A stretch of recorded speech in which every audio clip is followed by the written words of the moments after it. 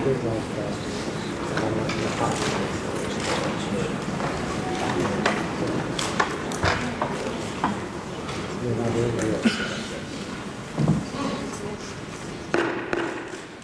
of the committee will please come back to order.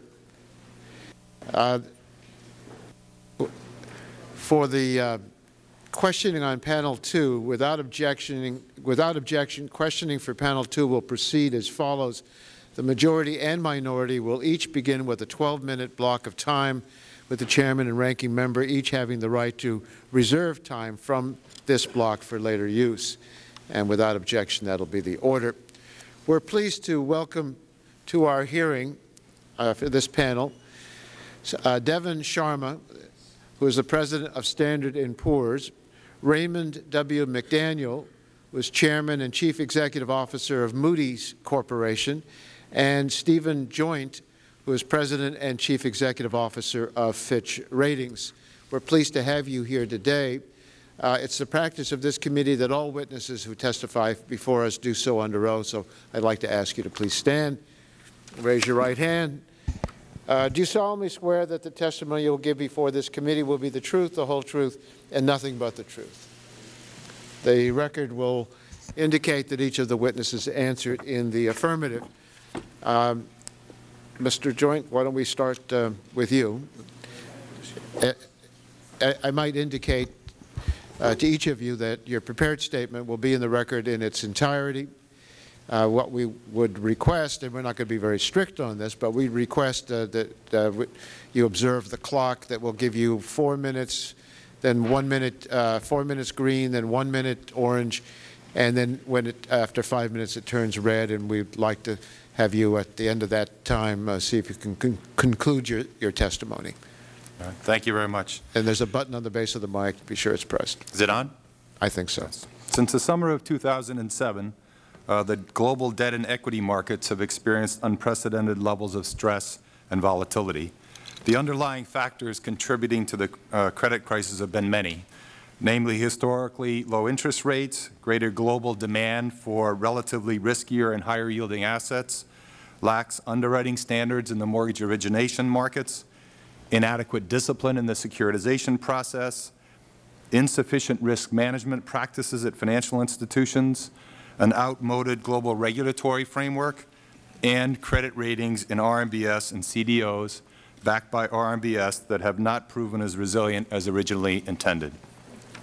As I noted in my testimony before the Senate Banking Committee in April, the crisis began with severe asset quality deterioration in the U.S. subprime mortgage market and related RMBS and CDO securities that caused large market price declines because ultimate credit losses will be far greater than anyone had anticipated. Today's market stresses, however, have become more broad-based by asset, institution, and geography, and emanate from a global reassessment of the degree of leverage and the appropriateness of short-term financing techniques inherent in today's regulated and unregulated financial companies. Deleveraging is dramatically reducing liquidity and contributing to price volatility, both for individual securities and for the institutions that own them or insure them. With the benefit of hindsight, it is clear that many of our structured finance rating opinions have not performed well and have been too volatile. We have downgraded large numbers of structured finance securities, particularly in the subprime mortgage and CDO areas, and in many cases by multiple rating notches. Why is this happening? While we were aware of and accounted for in our models and analysis many risks posed by subprime mortgages and the rapidly changing underwriting environment in the U.S. housing market, we did not foresee the magnitude or the velocity of the decline in the U.S. housing market, nor the dramatic shift in borrower behavior brought on by the changing practices in the market. Nor did we appreciate the extent of shoddy mortgage origination practices and fraud in the 2005 and 2007 period. These dynamics were magnified in the CDO market. Structured securities are specifically designed for lower-rated, riskier, and therefore higher-yielding bonds to absorb losses first. However, radically and rapidly changing markets have led to dramatic rating changes that have affected even highly rated bonds.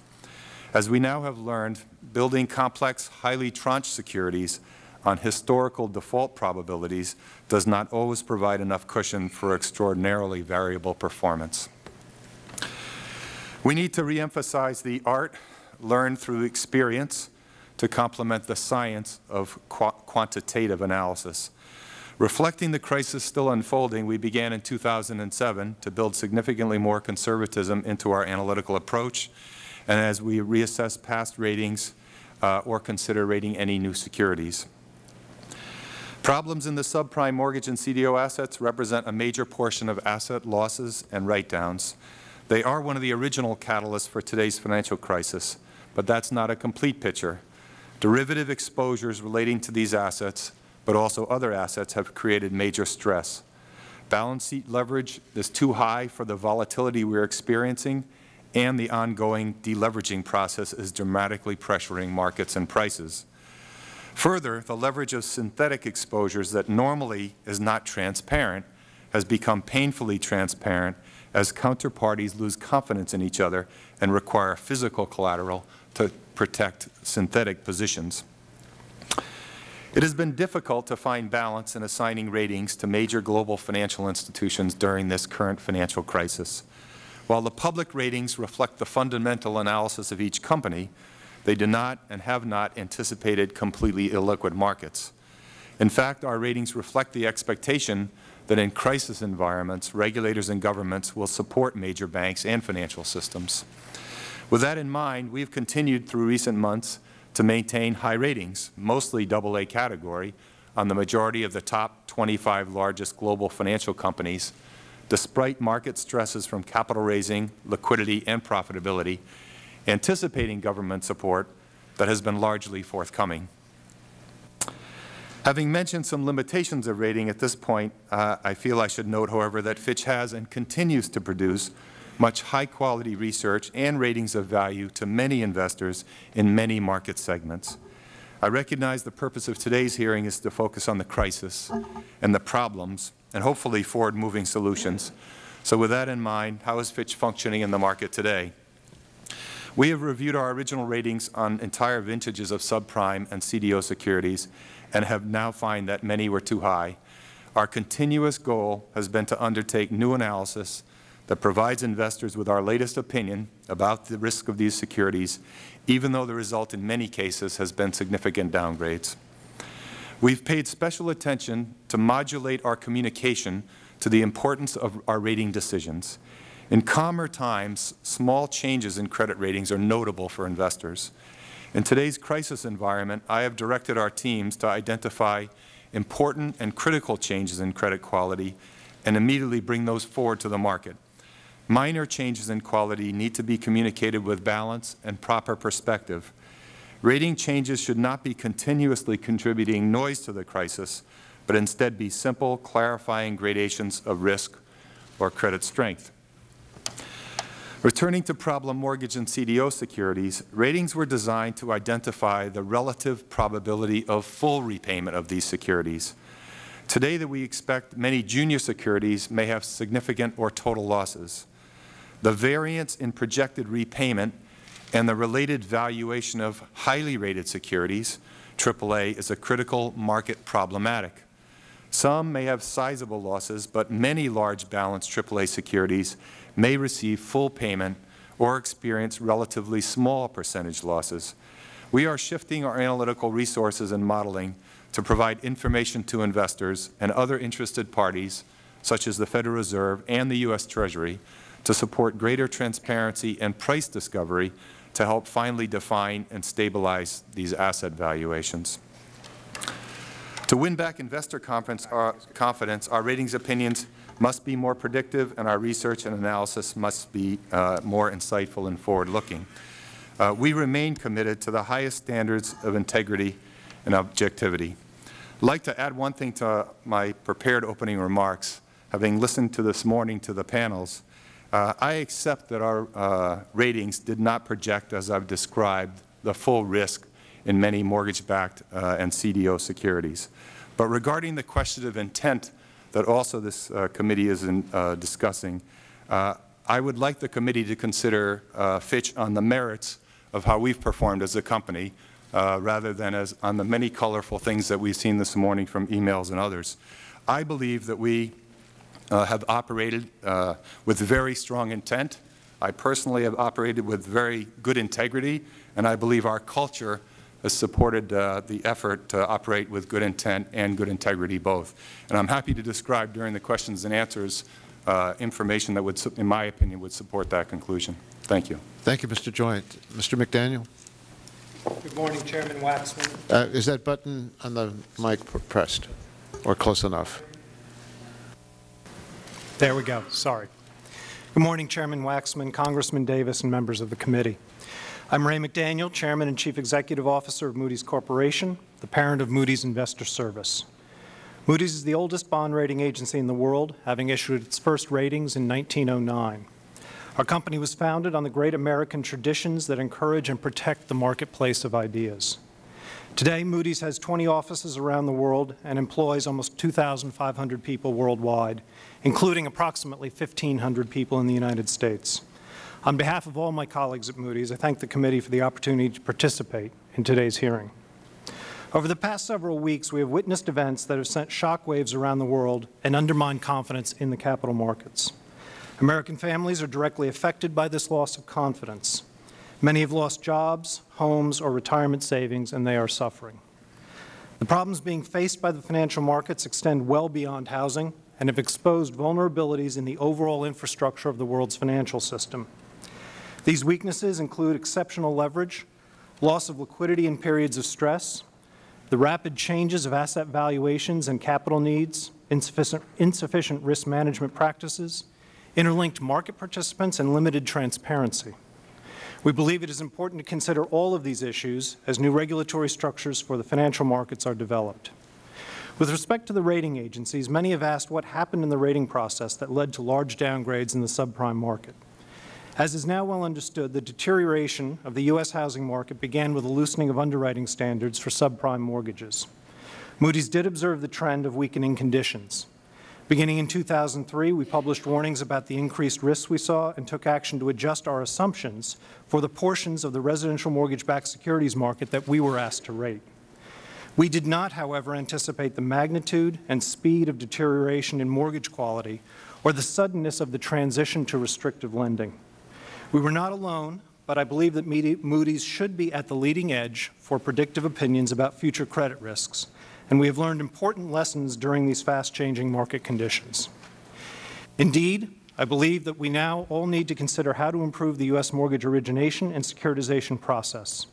For our part, we have made specific changes in our processes, including, among others, seeking stronger assurances from the issuers and better third-party review of underlying assets. Beyond the housing market, Moody's believes that the critical examination of our industry and the broader market is a healthy process that can encourage best practices and support the integrity of the products and services our industry provides. Rating agencies occupy an important but narrow niche in the information industry. Our role is to disseminate opinions about the relative creditworthiness of bonds and other debt instruments. At Moody's, our success depends in large part on our reputation for issuing objective and predictive ratings, and the performance of our ratings is demonstrated over many credit cycles on the hundreds of thousands of securities we have rated. At the heart of our service is our long-term credit rating system that rank orders the relative credit risk of securities. In the most basic sense, all bonds perform in one of two ways. They either pay on time or they default. If the future could be known with certainty, we would need only two ratings, default or won't default.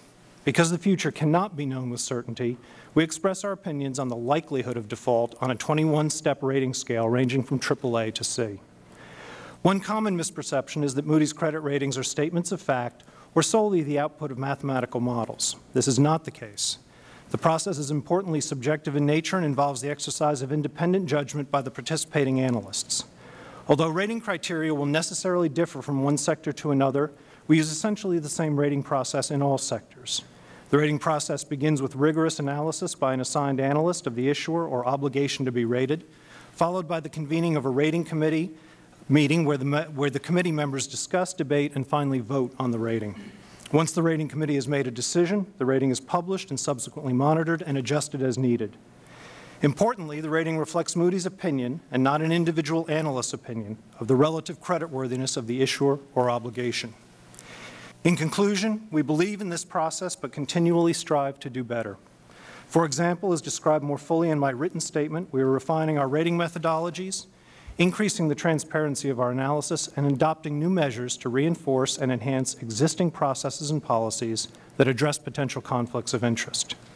The Securities and Exchange Commission recently concluded its own extensive examination of the industry and provided us with specific tasks to enhance our services, which we are in the process of implementing. We know that there has been a loss of confidence in our industry. Moody's is committed to working with Congress, with regulators, and with those affected by the markets to do our part in restoring confidence in our industry and in the broader financial system. Thank you, and I will be happy to respond to questions. Thank you very much, Mr. McDaniel. Mr. Sharma? Mr. Chairman, Mr. Ranking Member, members of the committee, good afternoon. We at Standard & Poor's appreciate the severity of the current disruption in the capital markets and its effect on the economy and American families. As events continue to unfold, the role played by leverage, liquidity, underwriting, accounting policies, and other factors is becoming clearer. Let me state up front that we recognize that many of the forecasts we used in our ratings analysis of certain structured finance securities have not borne out. We have reflected on the significance of this and are committed to doing our part to enhance transparency and confidence in the markets. For decades, S&P's ratings have been, and we believe will continue to be, an important tool for investors, but it is important to recognize and appreciate how they should be used. S&P's ratings express our opinion about the ability of companies to repay their debt obligations, but they do not speak to the market value of a security, the volatility of its price, or its suitability as an investment. At Standard & Poor's, we employ a number of measures that promotes independence and analytical rigor. I have described several of these measures in greater detail in my written testimony. Studies on rating trends and performance have repeatedly confirmed that Standard & Poor's ratings have been highly valuable in informing the markets about both the deterioration and improvement in credit quality. That legacy, which is our most valuable asset, has been challenged by recent events. It is by now clear that the mortgage performance has suffered more severely than we had estimated in relation to the stresses in the housing market. However, our estimates and the ratings based on them were the result of a robust analysis of the transactions themselves, our monitoring of markets, our experience in rating these types of securities, and the stress test based on the historical data, including market events going back 75 years to the Great Depression. While we performed the analysis in good faith, events have shown that the historical data we used and our analysis significantly underestimated the severity of what subsequently occurred. Having said that, it is important to put this issue in context. While negative performance no doubt has been significant, 1.7% of the U.S. structured finance securities we rated in the worst performing period, 2005 through the third quarter of 2007, have actually defaulted, and about a third have been downgraded. We constantly learn from our experience, and we are actively taking steps to improve our ratings process. We announced a series of initiatives earlier this year, which I have outlined in my written testimony, speaking to the new governance, procedures, and analytical improvements, data quality and transparency enhancements to the market, and education about ratings. Recent attention to our ratings has led to questions about potential conflicts of interest in the issuer-pays business model. Of course, the receipt of money from any party, whether an issuer or an investor, raises the possibility of potential conflict. At Standard & Poor's, we have measures to protect against conflicts and are implementing even still more. Indeed, the evidence speaks to S&P's independence. For example, from 1994 to 2006, upgrades of our U.S. RMBS ratings outpaced downgrades by a ratio of approximately 7-to-1. If, as critics claim, we are issuing inflated ratings as a result of the conflicts, one would expect year after year to see more downgrades than upgrades as ratings are revised in light of actual performance. In addition, the issuer-pays model promotes transparency as it allows us to disseminate our ratings for free in real time to the public at large. One final point, we are taking steps to maintain and strengthen our long tradition of professionalism. On that note, certain emails cited in the SEC's recent examination report are attributable to Standard & Poor's. The unfortunate and inappropriate language is used in some of these emails does not reflect the core values at S&P, and we are redoubling our emphasis on the importance of professional conduct. In addition, during its recent comprehensive examination, SEC staff found no evidence that we had compromised our criteria or analytics to win business. In closing, let me say that restoring confidence in the credit markets will require a systemic effort. S&P is one part of the equation. We are committed to working together with the other market participants, Congress, and policymakers to restore stability in the global capital markets. I would be happy to answer any questions you may have. Thank you, Chairman. Thank you, Mr. Sharma. I'm going to start the questions myself. Gentlemen, you're giving us assurance that while mistakes were made, you're correcting the problem, that there are a few problems in your industry, but your ratings are honest, your methods transparent, and your internal controls appropriate. That's what I'm hearing from the three of you. And it's really not anything new, because, Mr. McDaniel, in 2003, you said, rating actions will reflect judicious consideration of all circumstances and that the system is not broken. In 2005, you said, we believe we have successfully managed the conflicts of interest and have provided objective, independent, and unbiased credit opinions, end quote.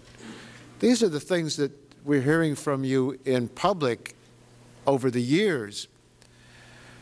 But, Mr. McDaniel, behind closed doors, you were apparently more candid, because on September 10th, 2007, you had a private meeting with your managing directors. You called it a town hall meeting, and you said the purpose was to speak as candidly as possible about what's going on in the subprime market and our own business. And you told the gathering of senior executives that there are a number of messages that we just frankly didn't want to write down.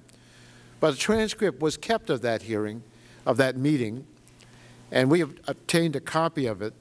And this transcript has never been made public before. According to this transcript, this is what you told your managing directors and about why so many mistakes were made rating mortgage-backed securities. Quote now, it was a slippery slope. What happened in 04 and 05 with respect to subordinated tranches is that our competition, Fitch and S&P, went nuts. Everything was investment grade. It didn't really matter. We tried to alert the market. We said we're not rating it. This stuff isn't investment grade. No one cared because the machine just kept going. Mr. McDaniel, what did you mean when you said that Fitch and S&P went nuts and started rating everything as investment grade? So turn on your mic. There's a button. Yep. Sorry. Yep.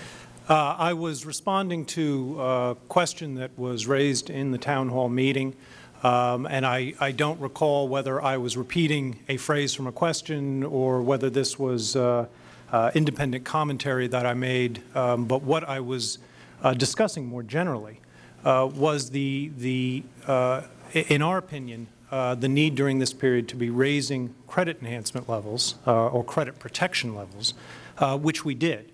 And to the extent that that made the credit protection levels higher for certain instruments, it meant that we might not be rating those instruments. And in fact, that was part of the story during that period. You were saying your competitors were going nuts and rating everything. You said that the entire credit rating industry was on a slippery slope and went nuts when it started to rate everything investment grade. Maybe I should hear from Mr. Joint and Mr. Sharma. This is what he apparently was saying about you behind closed doors. Is it accurate, Mr. Sharma?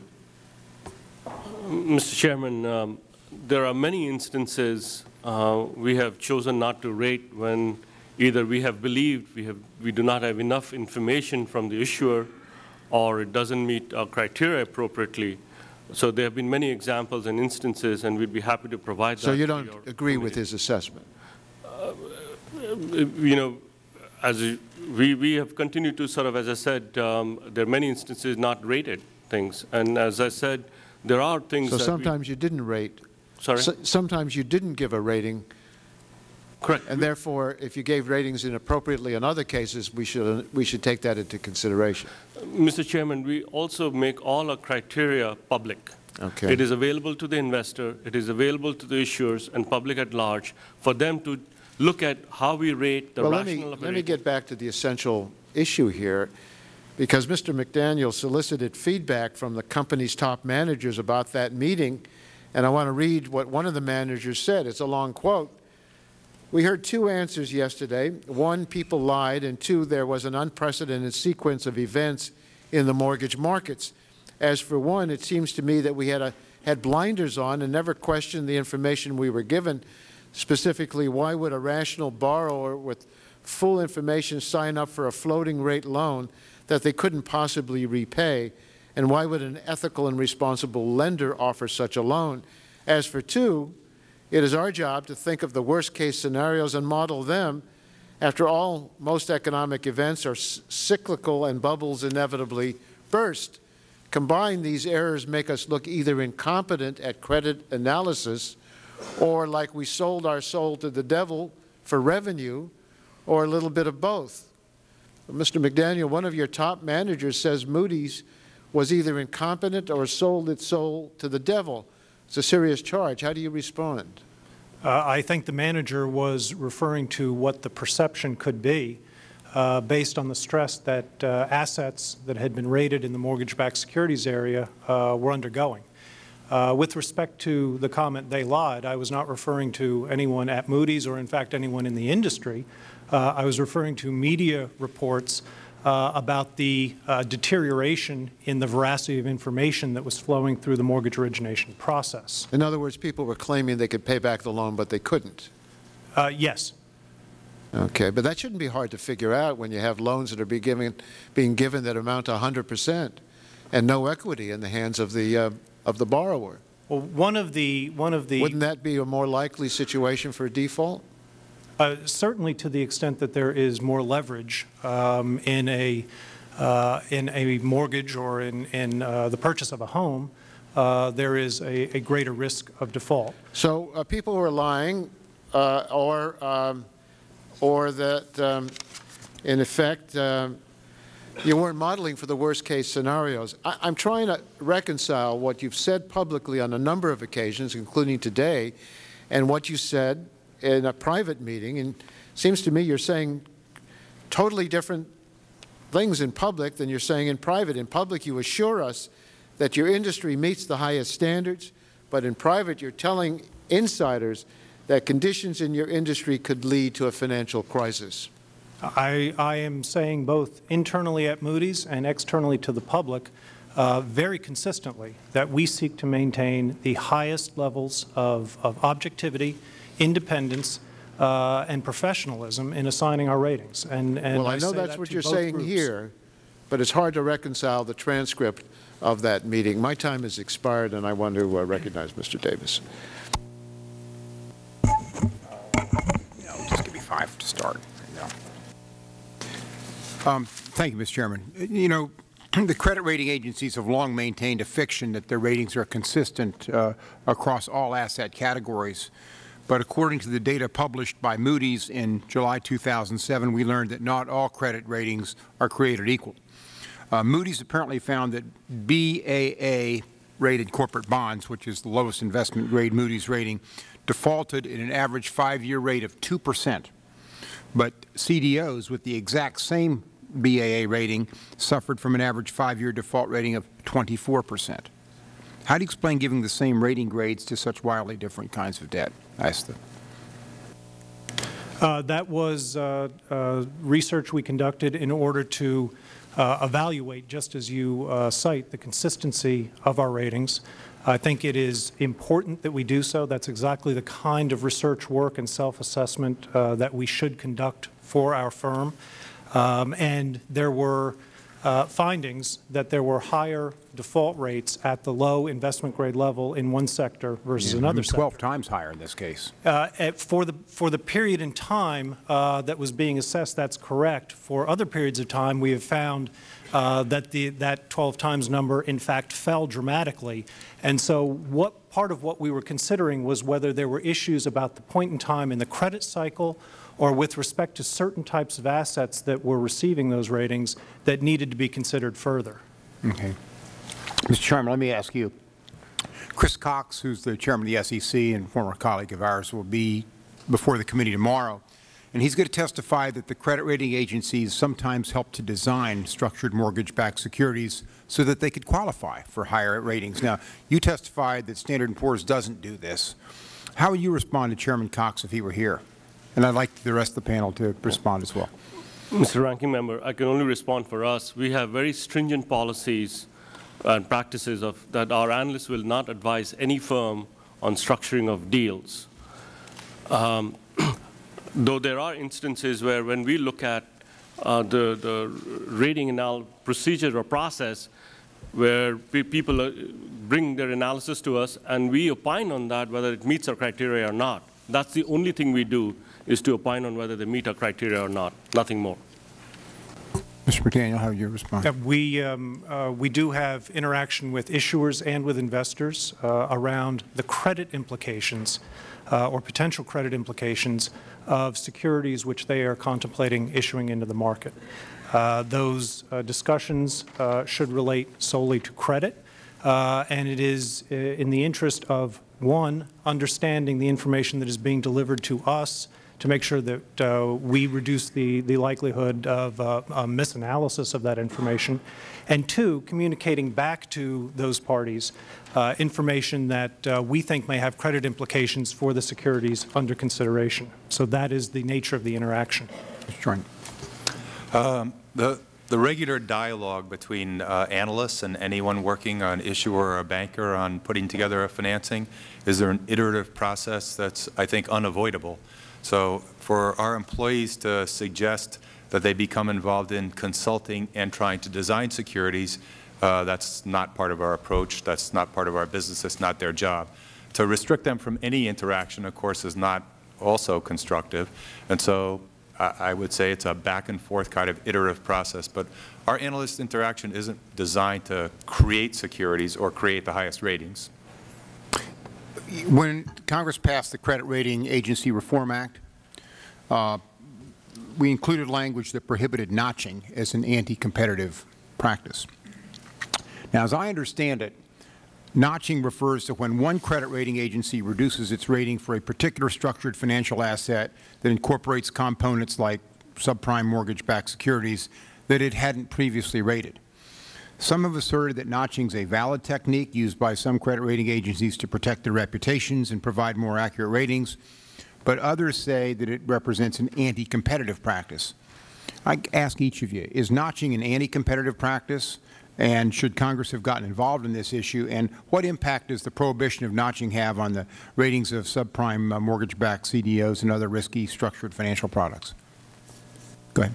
So if I could address that first, because I think Fitch was involved in suggesting that notching could be an anti-competitive practice and put that proposition forward. So today I would suggest, as I did in my testimony, that we've moved way beyond that question.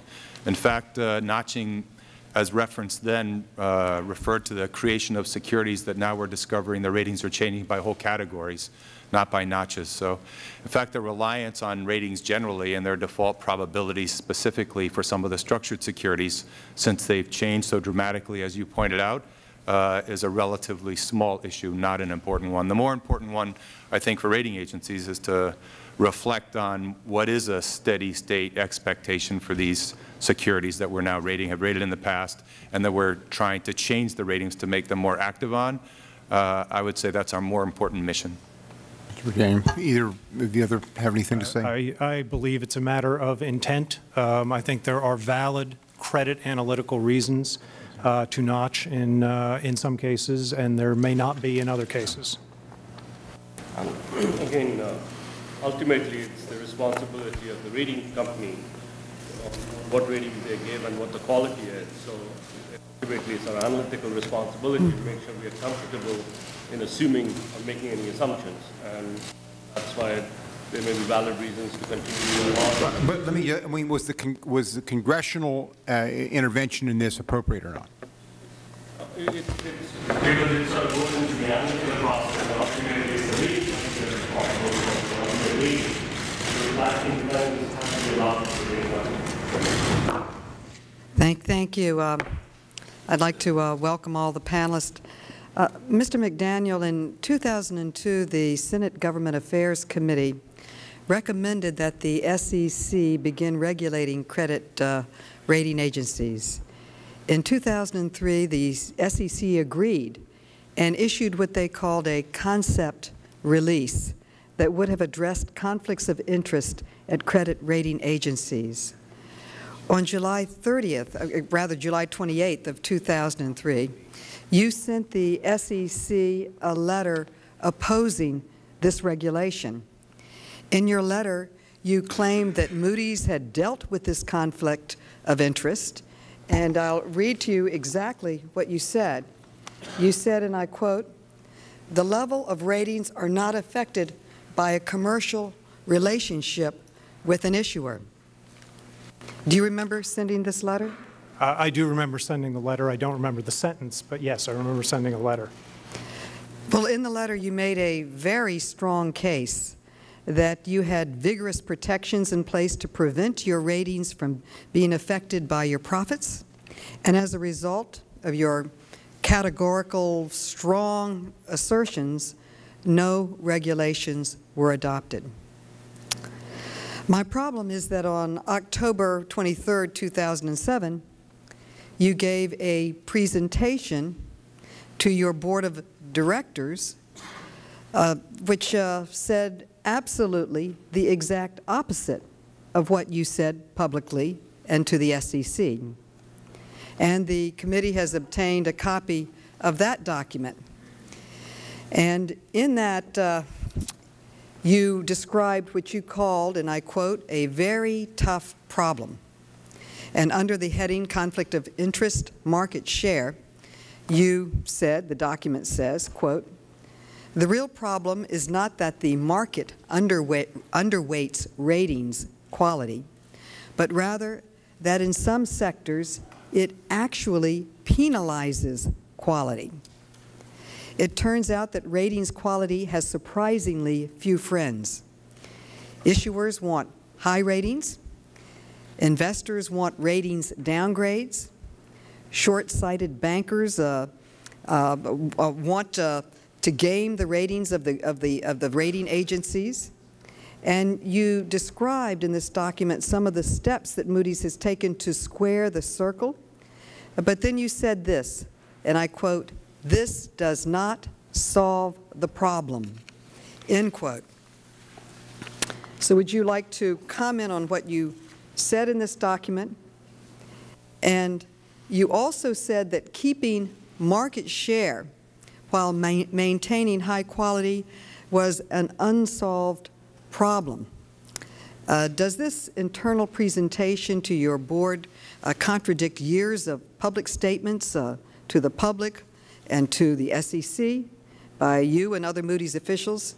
In public, you said conflicts of interest could be managed, but in private, you said your internal procedures had not solved the problem. And let me read you another passage. You also wrote this, and I quote, "Unchecked competition on this basis can place the entire financial system at risk," end quote.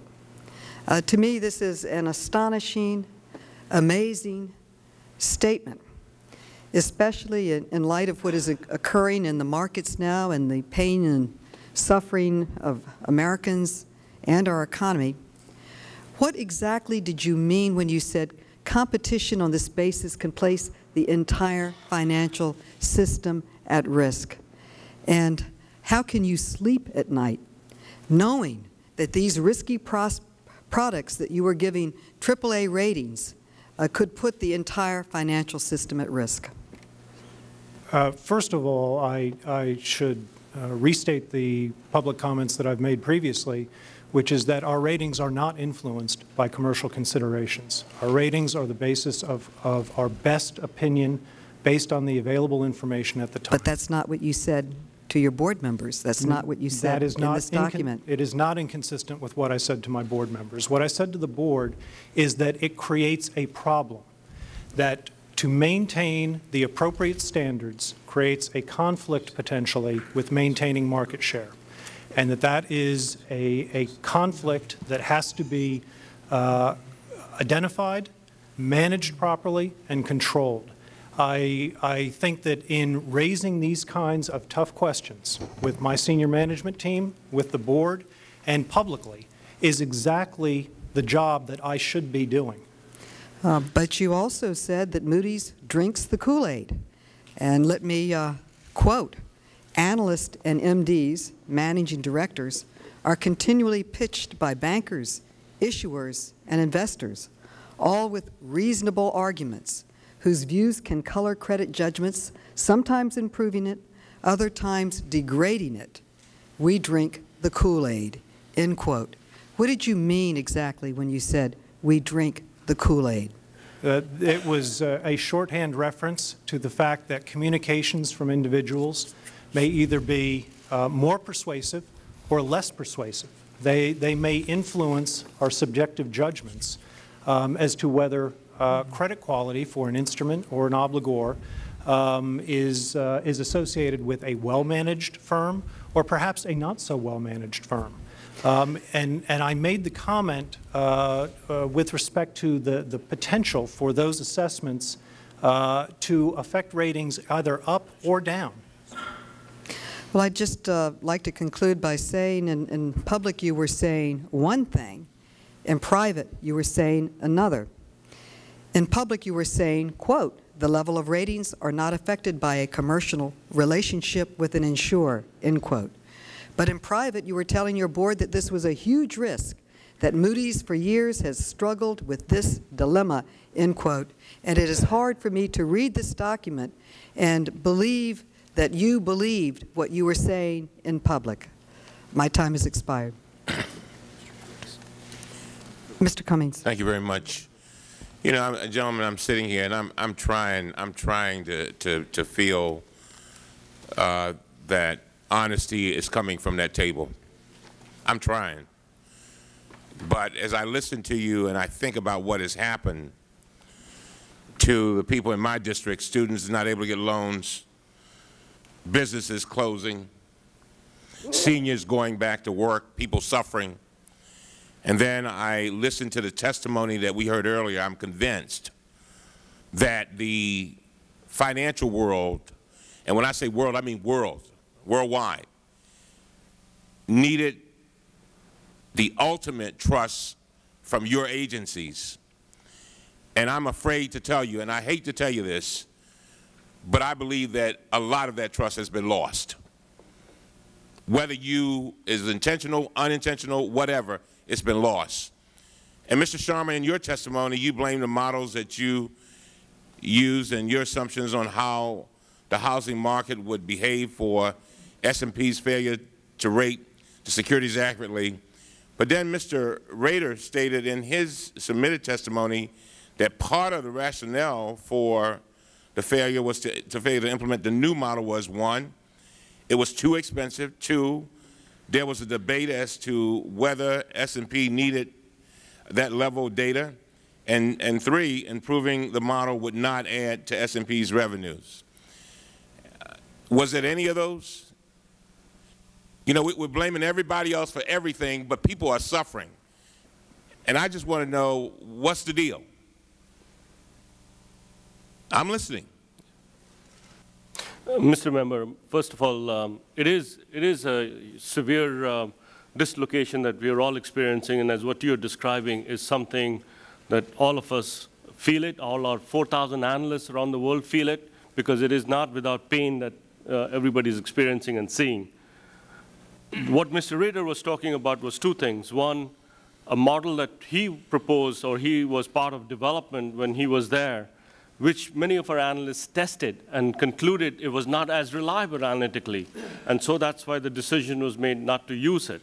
The second part Mr. Rader highlighted was that the model that he was instrumental in developing, he's indicated that may not have been updated. To just give you the fact that since Mr. Rader left, it has been updated 8 times, which is about 2.5 times per year since he left. So we have been committed to sort of continue to update the models as the environment changes. We observe the risks changing. We observe what things we need to change the model, and we make the appropriate changes. So we are continuing to make changes, and we have learned from this experience as well. Well, you know, it's interesting. You said something that was very interesting. You said some of the statements do not reflect the core values of S&P. And I guess that includes this statement from Chris Meyer, who says that it doesn't make sense about the CDOs. You're familiar with that statement? He says, doesn't it make sense that a BB synthetic, triple B synthetic would likely have a zero recovery in a AAA scenario? And if we ran a recovery model with the AAA recoveries, it stands to reason that the tranche would fail, since there would be lower recoveries and presumably a higher degree of defaults. And then he went on to say that quote, rating agencies continue to create an even bigger monster, the CDO market. Let's hope we all are wealthy and retired by the time this house of cards falters. It seems to me that there was a climate there of mediocrity, because when we go on, we realize that there were other people saying the same thing in your organization. Now, although you may not think it reflected the culture, I think it reflected the culture, and my constituents think it reflected the culture. And to you, Mr. McDaniel, you know, this is your watch. You made a nice statement about your organization being around since 1909, but I wonder whether the folks who started your organization in 1909 would be happy with what they see today, because there is, without a doubt, there has been a loss of trust. And somebody's got to recover that. You've got to get that trust back. We can never get these markets back, get them back right, unless the investors feel comfortable about what is going on. And you are the gatekeepers. You're the guys. You're the ones that make all the money. You're there. That's why you're there. And so now we face a situation where we've got a house of cards that has fallen. And here we are trying to resurrect it. Something is wrong with this picture. And I read the testimony. I understand all the things that you say you're going to do. But you know what the problem is? Once you lose trust, nobody believes you're going to do it. I see my time is up. You want to comment? Anybody? Thank you. Gentleman's time has expired. Mr. Tierney. Thank you, Mr. Chairman. I want to talk a little bit, gentlemen, if I can, about rate shopping on that. We've talked about that a little bit in the prior panel that was up here. There's a document that we have, an email dated March 21, 2007 by an individual named Gus Harris, who was a managing director at Moody's, Mr. McDaniel. He sent this to several of the other officials at your company, and in it he accused or complains that Fitch is using more lenient methodology to award higher ratings and steal away business from your company. This is what the email says exactly. We have heard that they, meaning Fitch, had approached managers and made the case to remove Moody's from their deals and have Fitch rate the deals because of our firm position on the haircuts. We have lost several deals because of our position. Now, I think we have to explain a little bit of the industry jargon here. A haircut, as I understand it in the jargon, is if you saw some uncertainties with the underlying value of mortgage-backed securities, you'd require some additional collateral. And it was that additional collateral that was referred to as haircuts. Am I right? Yes, that's correct. Okay. And apparently what he's saying is that Fitch, when they find those uncertainties, they don't require the additional collateral. They just proceed with the deal, so they're able to give the higher rating without that so-called haircut. Were you losing business to Fitch, or was Fitch poaching on your business on those types of premise?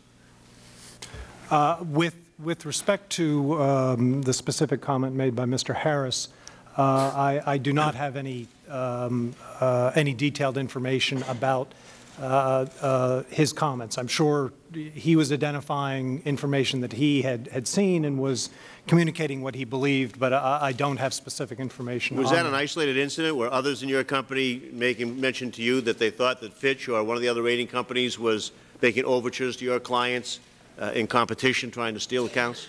Well, I would acknowledge that ratings coverage, probably for all of the rating agencies, waxes and wanes. We have different points of view about different industries, different sectors. Sometimes we feel more confident about a sector than our competitors. Sometimes we feel less confident about a sector. And the consequence of that is that issuers of securities may seek ratings from one or more agencies that has more confidence. Do the rating agencies seek out the issuers? That's what I want to know. Have you ever gone, or anybody in your company ever gone to an issuer and suggested that you ought to replace one of the other rating agencies because you have a more lenient standard? I have never done that, and I'm not aware of anyone doing that. Mr. Joint, Mr. Harris says that your company was doing that with respect to Moody's. Is your company, anybody in your company ever gone to an issuer and said, we have a different standard here than Moody's does, you ought to switch over to us? I'm sure our business development people would have contacted issuers, bankers, or investors and suggested they should use Fitch for their ratings. Okay. I would like to think, and I believe that they would have approached that by saying we have better quality research, a better model, a better approach, more information. So Mr. Harris seems to think they had a different approach. Right. I might also add separately that in the subprime area in particular, our market share was significantly lower than the other rating agencies. That, to me, wouldn't be evidence of the fact that we were the most liberal rating agency. And in addition to that, almost the majority of the ratings that we assigned in subprime were third ratings. So we weren't replacing anyone, which to me was always evidence that someone was adding our rating, not so much for the rating, but because they valued our research, our model, our pre-sale reports, and other things. Do any of you gentlemen believe that we ought to talk about the fact of not allowing issuers to actually pay the rate setters, that we ought to go to a model that allows for the investor to make the payments and not the issuer hire the company? My personal view is that the reason this developed, that issuers are paying, was from the Penn Central period, and there was not enough analytical talent following the fixed income markets. And because of that, the whole industry, meaning bankers, investors, and I think the government as well, got together and suggested that an issuer pay model handled well, which it could be handled, was more supportive of the people, talent, and money that was needed to cover these markets. Do you believe that is still true? I still do. Mr. McDaniel, do you believe that's true? With respect to issuer versus investor pay model, I think the biggest mistake we could make is believing that an investor pay model does not embed conflicts of interest. So long as rating agencies are paid by any party with a financial stake in the outcome of our opinions, and that includes investors and issuers, there are going to be pressures. And so the question is not, are there conflicts of interest? There are. It's managing them properly and managing them with enough transparency that regulatory authorities and market participants can conclude that, in fact, those conflicts are being handled to the right professional standard. Thank you. Thank you, Mr. Chairman. Thank you, Mr. Tierney. Mr. Issa? Thank you, Mr. Chairman. Mr. McDonald, I'm going to follow up on McDaniel. I'm sorry. I'm going to follow up on the last statement you made. The second last word you said was transparency. What's the transparency of your evaluation models? The transparency of our evaluation? Your analytical computer modeling. Oh, yes. How much transparency will I find in yours or the gentleman to your left and right? We publish all of our methodologies, and those are available on our website for the general public. The methodologies include a description of models that we use, as well as qualitative subjective factors that may be considered in rating committees on an industry-by-industry basis. Okay, well, let me ask a question, because I've started looking at Berkeley and other sort of software models that are saying, look, you can evaluate, at least today, where we went wrong. And I have an observation that I'd like you each to comment on, and that was, pick a date, anywhere from the first derivative problems that occurred that led to lawsuits in 01, 02, 03, the early indications, but let's say 06 and beyond. Why wouldn't your models have picked up, because they're historic models, and you have to weight a historic model both on total number but also on any significant change. Why wouldn't we have seen a dramatic change in ratings of whole classes occur in a relatively short period of time as soon as home prices peaked and began falling? And Mr. Kucinich isn't here right now, but I'm particularly sensitive to that because at the very beginning of this Congress 2 years ago, we went to Cleveland and got an earful on the foreclosure rate, on the walkaway rate, on the problem. So maybe each of you could respond to that, because to me that's the most important question, is why didn't your models pick it up in real time, and why do I believe your models today if they couldn't pick it up close to real time then? From Moody's perspective, one of the interesting early developments in the current problem that we've seen in the mortgage area was that the monthly performance data, which we began to receive from the 2006 vintage and then the 2007, tracked very closely to what we had seen in 2000 and 2001 in the previous recession. Almost exactly on top would be the way our analysts would describe it. Meaning that the tip of it looked just like the previous event. Exactly. And as a consequence, we did not move as quickly as we would have if the early data indicated a shift compared to the prior recession that we had been in. So there was a several-month lag until we were able to see enough data to see that, in fact, it was not tracking what had occurred in the last recession, because those securities were certainly robust enough to withstand the kind of recession that we saw in 2000, 2001. Do all three of you believe today that your models have been improved such that the same event or substantially similar event, or even a sneakier event, if you will, would not catch your models off guard the way these did? I believe we've introduced significant conservatism into the models now, and we need to be thinking forward, because if we're asked to rate new transactions today, that's starting the beginnings of a new cycle or a new process. So I think there were changes in terms of the magnitude of the stressors that we've introduced that were greater than we would have used in the past. And then the evidence and information of delinquency and loss in mortgage and then re-reflected in CDOs is far greater than it ever was in the past. So the prior experience of very good structured finance performance from the last 15 years is going to be supplemented by quite poor performance that needs to be modeled. Well, let me ask one, and I'm very concerned because I see whole other classes of debt that are likely, if we don't pull out of this recession that we're heading toward, likely to repeat what we've already seen, and I don't yet see it completely in your models. I see paper that's rated better than to be trading at 60 cents on the dollar of its face value, and yet it's trading that way. Let me just ask kind of a closing question. You're essentially all unregulated industries, you as rating organizations. And from the dais, there will undoubtedly be a call to look over your shoulder in significant ways. Do each of you believe, on behalf of your companies, but also on behalf of an industry you belong to, that a blue ribbon panel or commission that was independent of politics would be appropriate as a in-between step of what might originate from the dais if we didn't take that in-between step?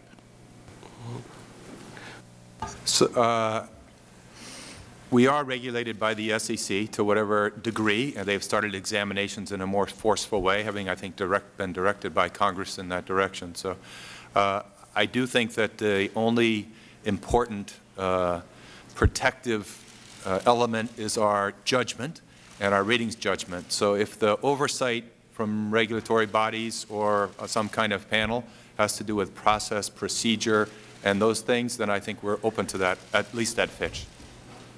I don't want to speak for the industry on that. Sure. I don't see us as an industry group in that way. I guess I get a big chunk of the industry if each of you is able to answer. I would just add that in addition to the U.S., we are regulated in various jurisdictions around the world. And so while I would agree with Mr. Joint that to the extent that there is a review of process as opposed to our ability to develop independent opinions, I would be supportive of that. And I would hope that such a review would be able to accommodate the global nature of the work that we do. We would agree also, given an SEC has come up with more rules and guidelines for oversight of our processes, and I think it's moving in the right direction. More transparency we put around these things, it's better for the whole marketplace. Thank you. Mr. Chairman, I know this is going to particularly make us look forward to seeing Mr. Cox tomorrow. Chairman Cox, thank you. Thank you, Mr. Ice. Mr. Lynch. Thank you, Mr. Chairman. Gentlemen, I want to ask you, in continuing with Mr. Tierney's line of questioning, I want to ask you about the problem of rating shopping. And we've heard testimony from former employees of your firms in some cases and others outside of this hearing that this occurs when investment banks take their mortgage-backed securities to various credit rating agencies to see which one will give them the highest rating. And for the rating agencies, this creates incentives for lenient rating systems, and there is a financial incentive to beat your competitors by lowering your standards and offering higher ratings. In essence, it creates a race to the bottom. There's an interesting example here, and we have an email that I'd like to have put up. It was sent on May 25th, 2004, and it was from one of the managing directors. This is not a lower employee. This is a managing director at Standard & Poor's to two of the company's top executives. So this is at the very top level of the organization. The subject line of the email is competition with Moody's, and it says this, quote, "We just lost a huge Mizuho residential mortgage-backed securities deal to Moody's due to a huge difference in the required support level." A little further on, the Standard & Poor's official explains how Moody's was able to steal the deal away, in his opinion, by using a more lenient methodology to evaluate the risk. He says this, again a quote, "They ignored commingling risk, and for the interest rate risk, they took a stance that if the interest rate rises, they'll just downgrade the deal." It goes on. And let me read the rest of the email, and you get the back and forth here. After describing the loss to Moody's, the S&P manager director writes, "This is so significant that it could have an impact in the future deals. There's no way we can get back in on this one, but we need to address this now in preparation for future deals." Goes on. He says, "I had a discussion with our team leaders," sort of like what you were describing a little earlier, Mr. McDaniel. "I had a discussion with team leaders, and we think that the only way to compete is to have a paradigm shift in thinking, especially with the interest rate risk." So you can see this back and forth. They steal the account, they lower their standards. Now Standard & Poor's is lowering their standard, and you know it's fairly evident. It speaks for itself. But Mr. Sharma, what was your manager director referring to when he said this is so significant that it could have an impact on future deals, and that the only way to compete is to have a paradigm shift in thinking? Congressman Lynch, I wasn't there, so I cannot speak to the specific wording in this email. But what I can tell you is that in this case, I believe we did not rate this deal. And I'm sorry. Say that last part again. You did not what? We did not rate the deal. We did not rate the deal. Yeah. No, I'm talking about the exchange here. It's not. I'm not interested in entering this as a legal act. I'm interested in evaluating this as a document that speaks for itself. This is a present recollection of your management, okay? And as long as you can read English, you can pretty much figure out what's going on here. This is not. You know, we're not evaluating a CDO here. This indicates intent, and then we know that each firm has modified their approach here in lowering their standards. So I'm asking you from that standpoint, just from a common sense standpoint, what you get from these statements. Yeah. Our criteria is public, as I believe is our other firms' criteria is also public. So from time to time, our analysts do look at the criteria for the other firms to see, have we captured things right? Are they capturing other things that we are not capturing? And so there is a look at the competition to see what are we doing, what are we not doing. And so I would imagine that this was sort of referring to looking at the competition's criteria and analytics and thinking and looking at seeing if we were missing something that we should be considering. That's what I would suggest. But he's saying they didn't add something. They basically ignored commingling risk, and for the interest rate risk, they took a stance that, hey, if the interest rate rises, they'll just downgrade the deal. Yeah. So he's not stealing good ideas here. He's not being innovative here. He's just ignoring you know, some important factors in the deal in order to give them a higher rating, and by doing so, he's lowering his standards. So we're not talking about competition by innovation. We're talking about competition by Sergeant Schultz, basically ignoring what's going on, looking the other way.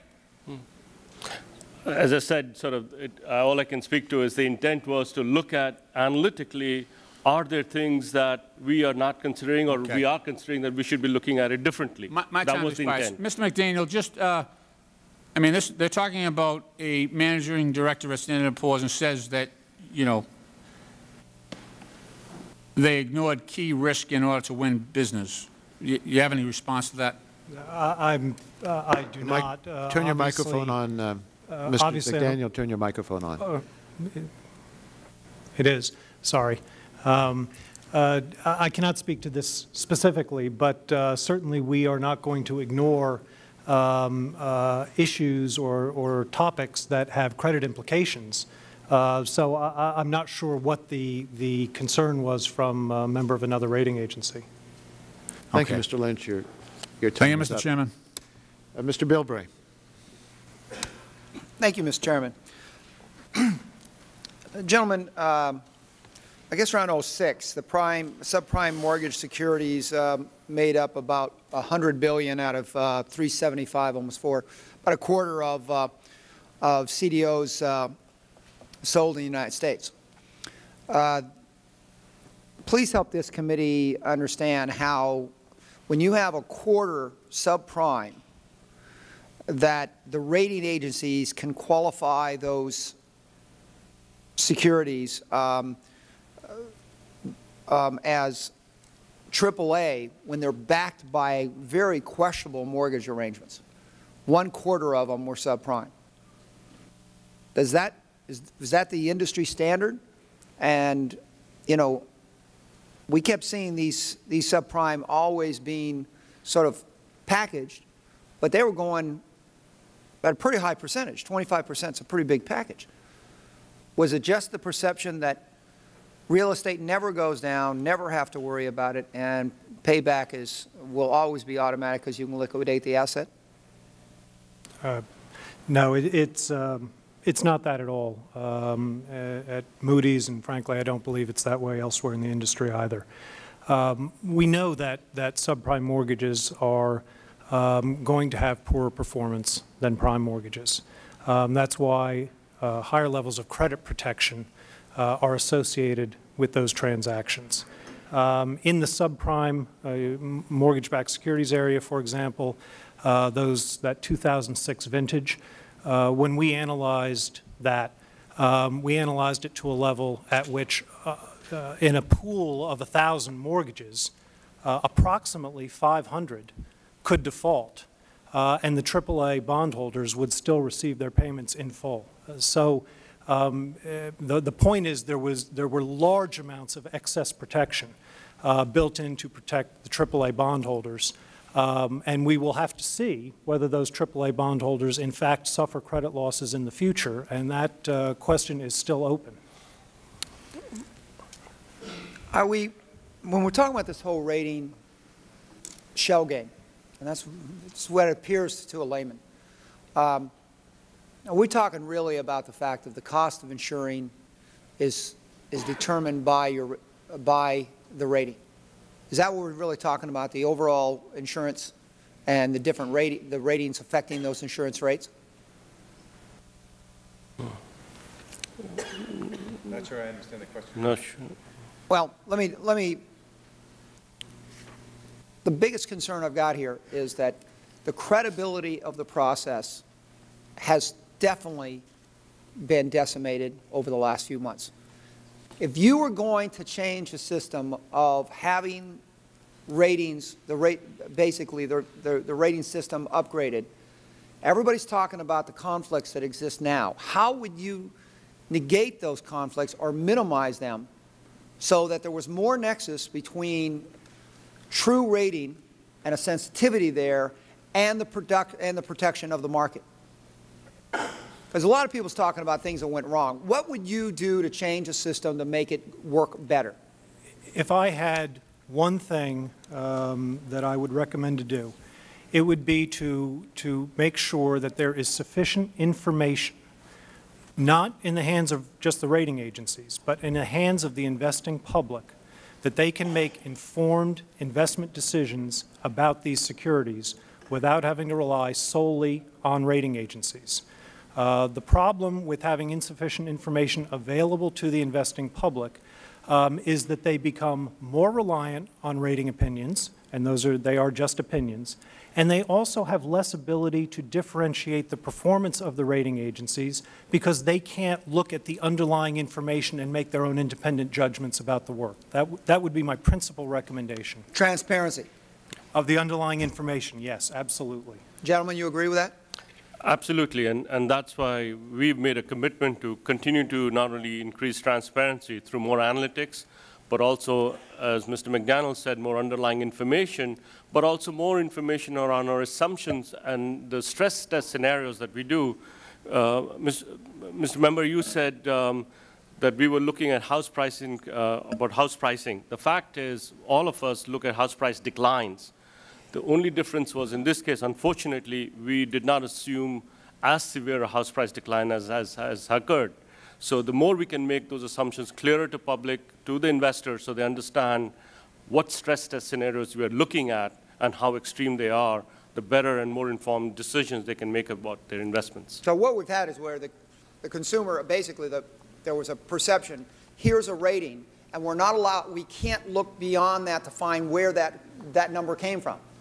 And then we're told, but buyer beware.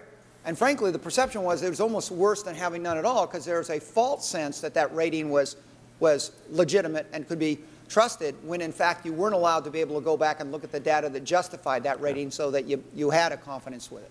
Thank you very much, Mr. Chairman. Thank you, Mr. Bilbray. Mr. Yarmouth. Thank you, Mr. Chairman. I'd like to start by posing a question that I want each of you to answer with a simple yes or no.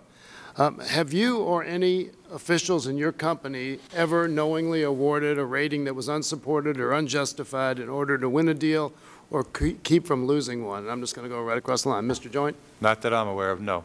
Mr. McDaniel? I'm not aware of any situation Mr. like Sharma? Yeah, not that I'm aware of. All right, well, the documents that the committee has received and the testimony from the first panel suggests that your analysts did give unjustified ratings. And let me ask about one of these documents. During the first panel, I discussed an internal instant message that was a conversation between two S&P officials on the afternoon of April 5th, 2007. From the documents, we know these were two officials in the structured finance division of S&P, and it took, this was a discussion about whether they should rate a certain deal. The conversation quickly, once again, you probably are aware of it. Official 1, that deal is ridiculous. Official 2, I know. Right, model definitely does not capture half the risk. Official 1, we should not be rating it. Official 2, we rate every deal. It could be structured by cows, and we would rate it. Official 1, but there's a lot of risk associated with it. I personally don't feel comfy signing off as a committee member. Mr. Sharma, is this one of the conversations that you referred to in your testimony as containing unfortunate and inappropriate language? Absolutely, Mr. Member. And let me also clarify the full context of the email, as that could be made available, would show that our analysts were referring to the bank models, not to our models, but to the bank models. So the bankers submit their models. Our analysts concluded it was not including enough of the risks that they should have been including. And so that's what they were talking about. It was the bankers' models, and that's what they were talking about. But, you know, it was only part of the email that came out. Well, I understand that that may have been the case, but the S&P ended up rating it anyway, in spite of the questions that your analysts, your officials raised about it. Yeah, two things, Mr. Member. Again, the model was modified. Two, it was more referring to the CLOs, and the CLOs to date are still doing okay. Well, I'm not sure that I mean, you have officials who said they're not comfortable signing off on it, right? That they didn't model the risk, but yet your company rated it. But again, they were not comfortable as the model was, so they were basically asking the bankers' models to be refined and redefined to include the whole risk. And when it was redefined as the whole risk, then they did rate it. And as I said, it was for the CLOs, which are still performing to the normal expectation that we had. It sounds pretty suspicious, but I don't want to. Mr. Member, we are happy to share more facts on that with you. Thank you. We'd appreciate that. And I don't. We'll hold the record open to receive more information. Sorry. We'll hold the record open to receive more information from you.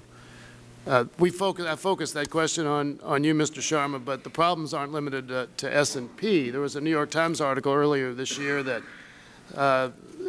reported that Moody's gave one of its analysts a single day to rate a security that comprised almost 2,400 subprime mortgages worth $430 million. I mean, there seems to be no way that you could do an effective job of rating a portfolio that large in one day. Mr. McDaniel, would you like to comment on that? Well, first of all, I have to say I don't know what the New York Times was referring to, so I have to answer this in the abstract. But to the extent that a transaction had already been reviewed for its structure, that we had looked at the assets underlying the transaction and were simply running those assets in a computer-ready form through a model so that we could take them to a rating committee, it may be possible that that could be done in a day. As I said, I can only answer that in the abstract, though, because I'm not sure what that was referring to. But you think you're basically saying that a hypothetical, let's make it a hypothetical portfolio of that, could be evaluated with sufficient scrutiny that it would form a reliable basis for making an investment decision with somebody else? It depends on whether other aspects of the transaction had already been analyzed and taken care of, and whether we were simply looking at the pool of mortgages that had to be assessed with the assistance of computer tools. Let me ask you one other question. And you responded in relation to Congresswoman Maloney's question of trying to reconcile those two statements, the public one and the private, the one to your internal communication. The implication to me, if I accept your explanation, which I'll be happy to accept it, is that that the other rating companies are doing something that's not cricket. Is that what you meant? What I meant and what I've discussed with our board and our management team is there are difficult issues that have to be reconciled in this business in doing the proper job. I think every business has those kinds of challenges. But that comment was related to, seems to me, specifically to the competitive situation in your field. So you're talking, you've got 90% of the business sitting at that table, and so I mean I can't take that your explanation any other way that you think one of those other two is basically doing something that doesn't meet the standards that you have. As I said earlier, we have different points of view about different securities, different sectors, industries, in different geographies. And it is inevitable that we are going to hold different views, some of them more liberal and some of them more conservative than our competitors. Those have competitive implications, and we have got to be cognizant and candid and discuss those issues in order to keep our eye on the core of our business, which is a standards business. We can't hide from that. We have to address it. Thank you. I've got to yield myself 3 minutes here, because what you're saying is not what you said. What you're saying now is not what you said then. Would you put that to 3 minutes? Because your words were that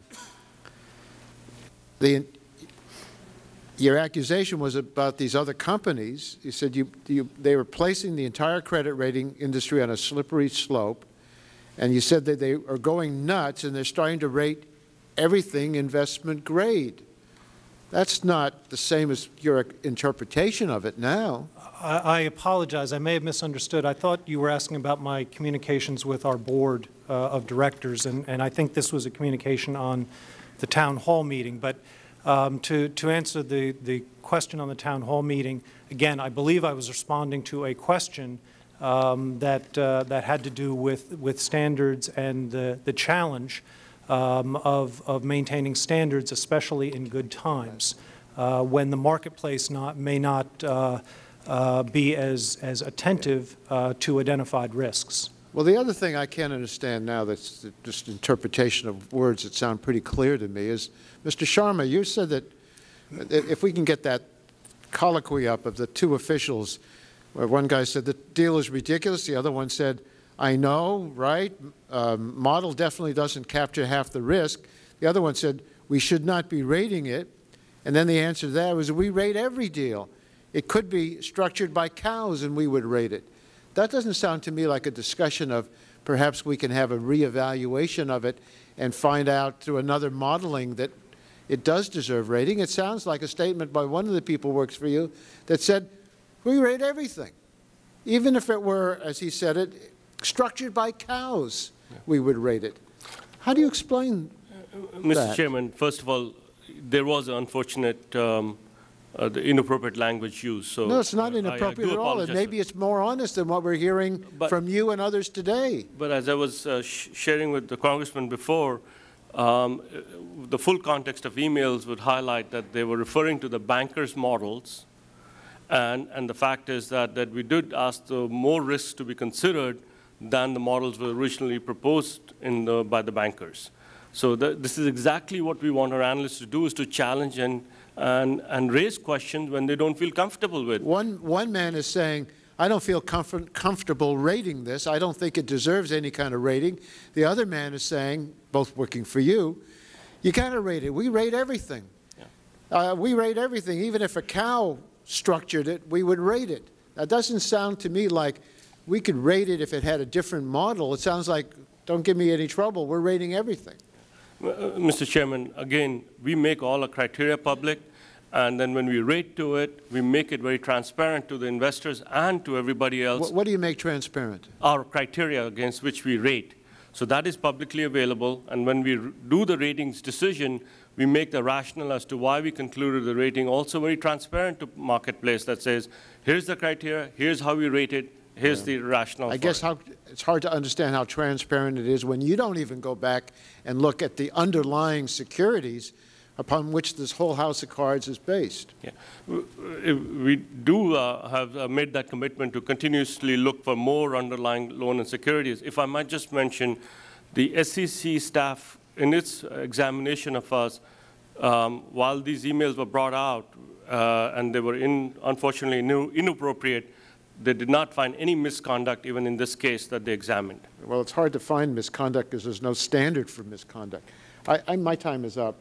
Mr. Issa, did you want some of the time? I will. How much time do you wish? You have 6 minutes. I'll take 3 minutes. 3 minutes, okay. Thank you, Mr. Chairman. I'm going to try and hit just a couple of quick points. First of all, are all of you familiar with the Superior Bank failure and River Bank failures?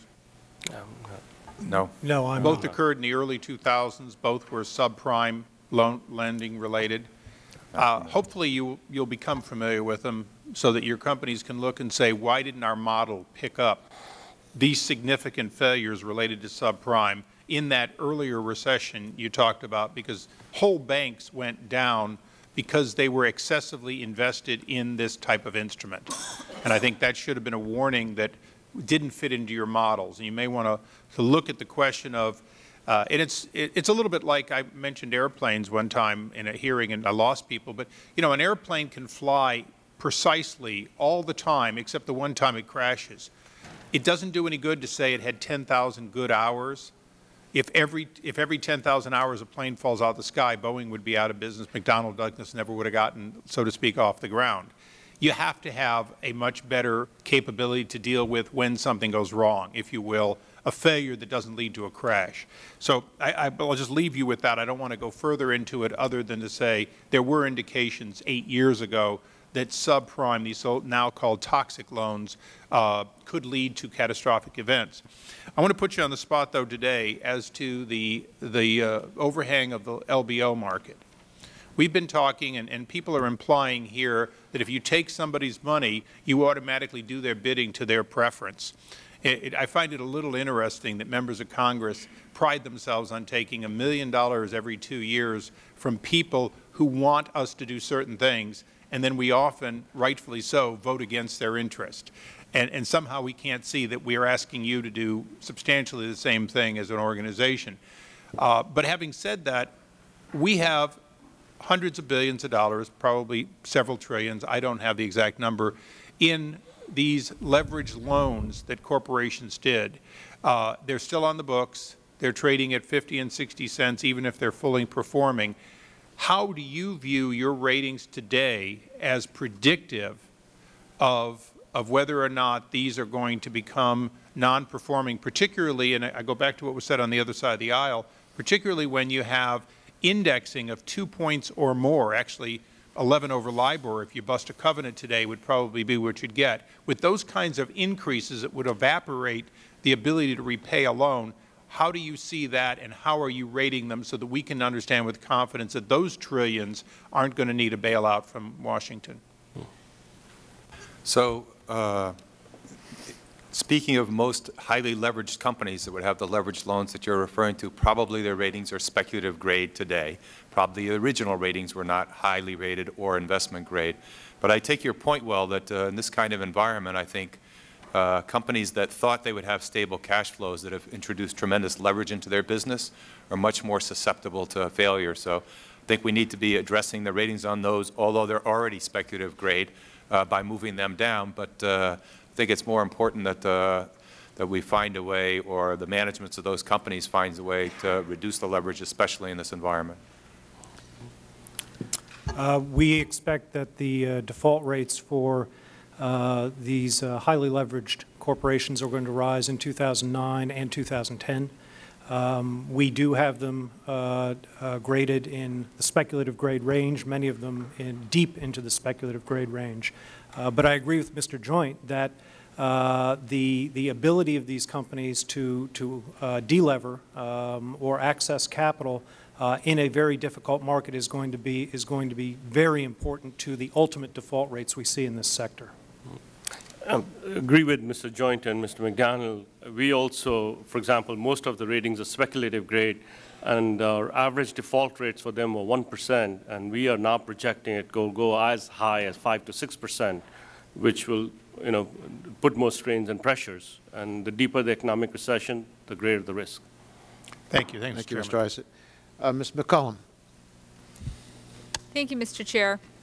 Well, today I've been listening, and we've been hearing stories of culpability, incompetence, and, in my opinion, corruption. This member of Congress has downgraded your AAA rating. Your industry and financial system is based on trust. A former Moody's analyst is quoted by Bloomberg.com last month saying, and I quote, trust and credit is the same word. If you lose that confidence, you lose everything, because confidence is the way Wall Street spells God. Mr. Chair, in the last few weeks, we've seen what happens when Wall Street loses religion. Mr. McDaniel, in 2005, you testified before the Senate Banking Committee, and I want to quote you. You said, Moody's integrity and performance track record have earned the trust of capital participants worldwide. Mr. McDaniel, documents obtained by the committee tell a very different story. On July 10, 2007, Moody's downgraded over 540 mortgage-backed securities and placed 239 for possible downgrade. The committee has an email that was sent 2 days later on July 12. This email says that Fordyce investors raised concern with your organization. Publicly, you say you have the trust of the market, but privately, many market participants say they don't have trust in your ratings. Now, here's a few of the quotes from the email. Quote, if you can't figure out the loss ahead of the fact, what's the use of using your rating? Another quote, you have legitimized these things. That's referring to subprime asset-backed CDOs. In other words, I'm going to put it together, and it says, quote, "You have legitimized these things that are leading people into dangerous risks." Another quote, "If the ratings are BS, then the only use in the rating is comparing BS relative to more BS." That's not a satisfied customer, Mr. McDaniel, and it does not sound to me like you have the trust of the market. Without the trust of the market, what value do any of your organizations add to the financial system? It appears to be none. Mr. McDaniel, do you have the trust of the market? The trust in rating agencies and in Moody's has obviously eroded during this period of credit turmoil. I think it would be disingenuous not to acknowledge that, and I do. We are working very hard to make sure that we can reinstill a sense of trust in the market to support the confidence that market needs for the free flow of capital. That is absolutely critical, and that is what we are focused on as an organization very, very deeply. Mr. Chairman, I have only 5 minutes, so I'd like to hear from the other gentlemen. If they think that their investors, my constituents, you know, the word credit comes from the Latin word credo, belief. They had belief in you. They had belief in your rating systems. And instead, they've lost, some of my constituents, their entire retirements, their grandchildren's college funds. So I'm asking you, do you believe that my constituents have trust in your ratings? We absolutely have to earn the credit back and the as you said, and the credibility back and the trust back. We absolutely believe that. And that's why we have announced a number of actions that we believe we need to continue to add transparency, bring more transparency in the marketplace, to re-earn the trust of the investors, because ultimately it's the investors who use our ratings, and that's who we need to earn our trust back from. Sir? I'm also very disappointed in our inability to project losses and foresee the problems in the mortgage area and the CDO area. It's resulted in a lot of rating changes that have changed valuations and prices and have impacted many people. So I realize our credibility has been damaged in that way. Hopefully people recognize, at least my view is at Fitch, that we have operated with objectivity, with best intentions, with no malintent, although we weren't successful in projecting them. And so hopefully that's a foundation on which we can build credibility again.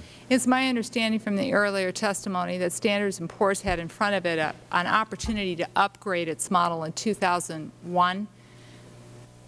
Sorry, say the same.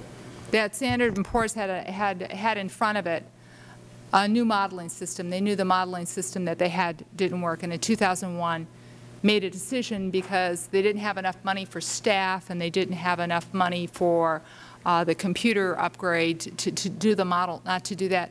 Sir, was Standard & Poor's lacking in profits during that time? Congresswoman, Mr. Is your microphone on? Because I'm having trouble hearing you. Please be sure it's on. Congresswoman, Mr. Rader had raised that point, and let me address, there were 2 points he raised. One was that there was a new model that he was part of in terms of its development, but that model, a number of other analysts looked at it, and it did not conclude conclusively that it could improve the reliability or was a valid analytical approach, and so that's why we didn't choose to use it. The other point he raised was that the model that he was part of, we have updated that about 8 times since he has left Standard & Poor's. That's about 2.5 times a year. So we update it almost 2 to 3 times a year, and we continuously update it. And we will update that as frequently as the environment changes, the assumptions change, we will continue to update that. That's our commitment.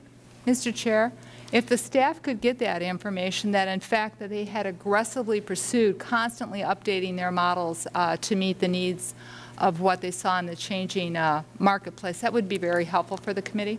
We'd like to share what information we have about your operations so you can respond to the facts that we know about your company that you're not aware of. Mr. Sarbanes. Thank you, Mr. Chairman. Thank you to the witnesses. Would you say that the failure on the part of your companies to accurately assess the risk of these securities has contributed to the collapse of the financial markets that we've seen? Yes, no?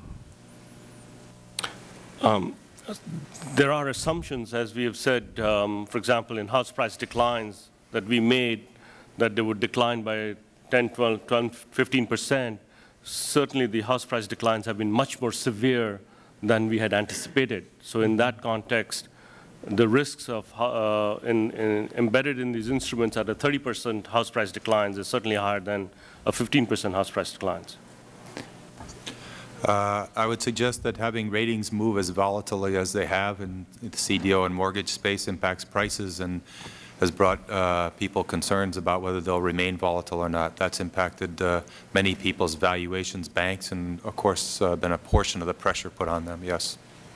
I guess I was suggesting something else. I'll just draw the conclusion myself, which is that you encourage risky behavior because you rated these things as AAA or reasonable investments when they weren't. And that set off a whole chain of events which resulted in the collapse of the financial markets and has had the human effect of a lot of people losing their homes, of an increased tightening of credit and all the things that we're seeing. I looked through the testimony of each of you. It didn't say, but I was just curious how long each of you have been in the positions that you hold right now. I started in the ratings business in 1975. I started at Fitch in 1989, and I became president in 1994. I began with Moody's in 1987, and I became CEO just over 3 years ago. I took on the role of president at Standard & Poor's last year in September. Last year, okay. Well, at least 2 out of 3 of you were there when a lot of this this bad assessment was occurring. And let me ask you this question. Would you say that people inside your agencies, that these securities were so exotic, so unusual, so fast-moving in their design, that the fact of the matter is that there was really nobody who understood them completely? Is that a fair characterization? In the case of mortgage securities, I think they grew in complexity, but I believe our teams understood them well. In the case of CDOs, they also started more simply and got more complex. The requirement to model their sophistication became more difficult, but if we were uncomfortable with our judgment on that, we would not have assigned ratings to them. My final example would be CPDOs, which also have been mentioned in the press as problematic instruments, and there our teams studied those for more than 6 months. We had great debates within the organization between the quantitative people who thought we could model the risk and some of our senior credit people who felt like the price performance was too short and the instruments too volatile. And after 6 months of healthy analytical debate, we chose not to rate them with either of our highest ratings, and therefore we did no ratings. Well, I'm glad to hear you say that, because it's become a popular refrain in this to sort of say, oh, well, nobody really understood these things. I've heard a number of you say today, well, you know, we built the models, but the models didn't pick up on certain things. They were the wrong models and so forth. And I was counseled the other day by somebody to resist that characterization and to believe that, in fact, there were people at all the various levels of this drama who knew exactly what these instruments were, understood exactly what the risks of them were, but nevertheless proceeded to put a stamp on them at some level and just pass them along. And what I'm curious about is there had to be people inside of your agencies who were getting a sick feeling in the pit of their stomach as these things were coming across their desk.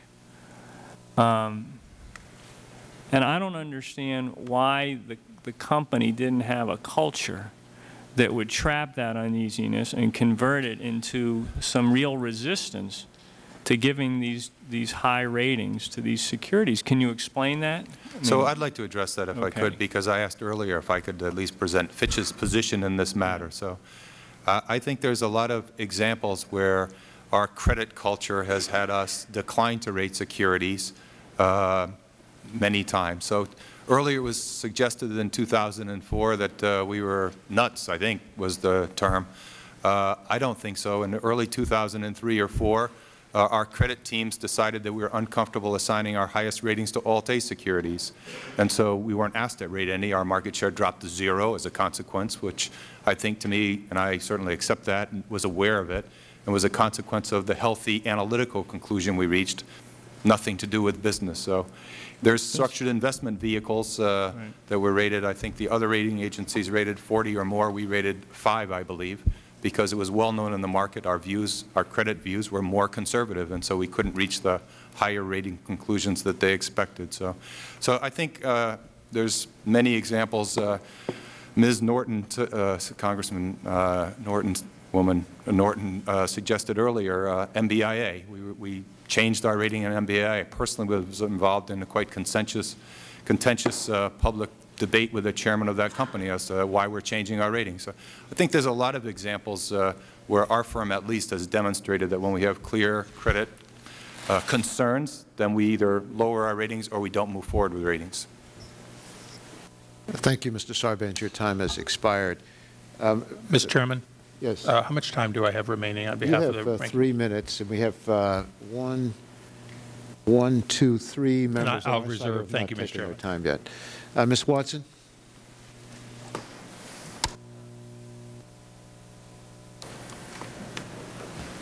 It's hard to hear down at this end. Thank you so much.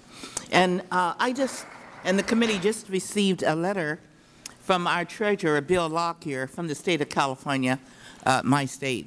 And in this letter, Lockyer is extremely critical of the way credit rating agencies are rating municipal bonds in California. Mr. Lockyer tells us that at the beginning of June of this year, S&P rated the credit worthiness of both Lehman Brothers and the state of California. S&P gave them both A+ ratings. We were 85 days before we got our budget, and with a $14 billion shortfall. However, just 3 months later, Lehman Brothers filed for bankruptcy. Now, here's what Lockyer says in the letter. How could any rational person believe that a long-term investment in Lehman Brothers was as safe as a long-term investment in California? That's one kind of quirky because we're in a little trouble. But something is amiss if a credit rating agency can give the same assessment. So I'd like to start with Mr. Sharma. Can you please explain to me how S&P thought Lehman Brothers was such a safe bet that they gave it the same chances of defaulting as California? Thank you, Congresswoman. As you very well pointed out, at that point in time, California's deficit and budget shortfall was rising from up to about $22 to $23 billion. How did we get an A+? But again, there was the ability to raise the capital. There are two things we look at. One is the capacity to pay, and the other is willingness to pay. Same thing with now turning to Lehman. Lehman, till that Friday before they went bankrupt, they were trying to raise capital. They were trying to divest some of their assets, and then they had the federal government, Federal Reserve as a backstop. And those were the reasons sort of why they felt they could still be an ongoing entity. Well, let me read you something that Mr. Lockyer said in this letter. Without doubt, the rating agencies too freely assigned their highest ratings to structured investment products backed by mortgages and the debt of financial institutions, many of which have now collapsed. Some evidence suggests that the agencies may have cut corners and violated their own standards in doling out their ratings. So do you have a double standard where you give corporate bonds preferential treatment compared to municipal bonds, Mr. Sharma? No, Congresswoman. We have a single global consistent scale, and we strive to get a global consistency across all our asset classes over a long period of time. At any point in time, there are different credit cycles, there are different market cycles across different asset classes, so there may be some differences. Well, I know we were in trouble in California. We're the largest state, majority of minorities, people come from Southeast Asia over the border with different needs that have to be met by government. But, and you knew all the factors that were affecting California. Do you not do that same thing with Lehman Brothers? Because what I'm finding out, they misrepresented their standing, their liquidity and factors. And so I'm wondering if you evaluate them differently. We do look at different criteria. However, from a scale point of view, we look at them with the same level of criticality. We had downgraded Lehman several weeks ago, and then we had even put them on Credit Watch Negative, I believe, and we can confirm that to you. And the day before they went bankrupt, again, they were trying to raise capital, and they assured us that they had access to capital. They also... So were we. But anyway... Yeah, I understand. Even in California, the reason we put them on negative, and we changed the rating yesterday, Madam, because we saw they were able to raise the capital. Very good. But I also understand from Mr. Lockyer that out of all the states, there's only been one state that defaulted, so I would think that our bonding rate would be higher. Now, Mr. Chairman, one of the issues that concern many investors, particularly in the midst of the financial crisis, is the seemingly arbitrary meaning of credit ratings given by S&P, Moody's, and Fitch.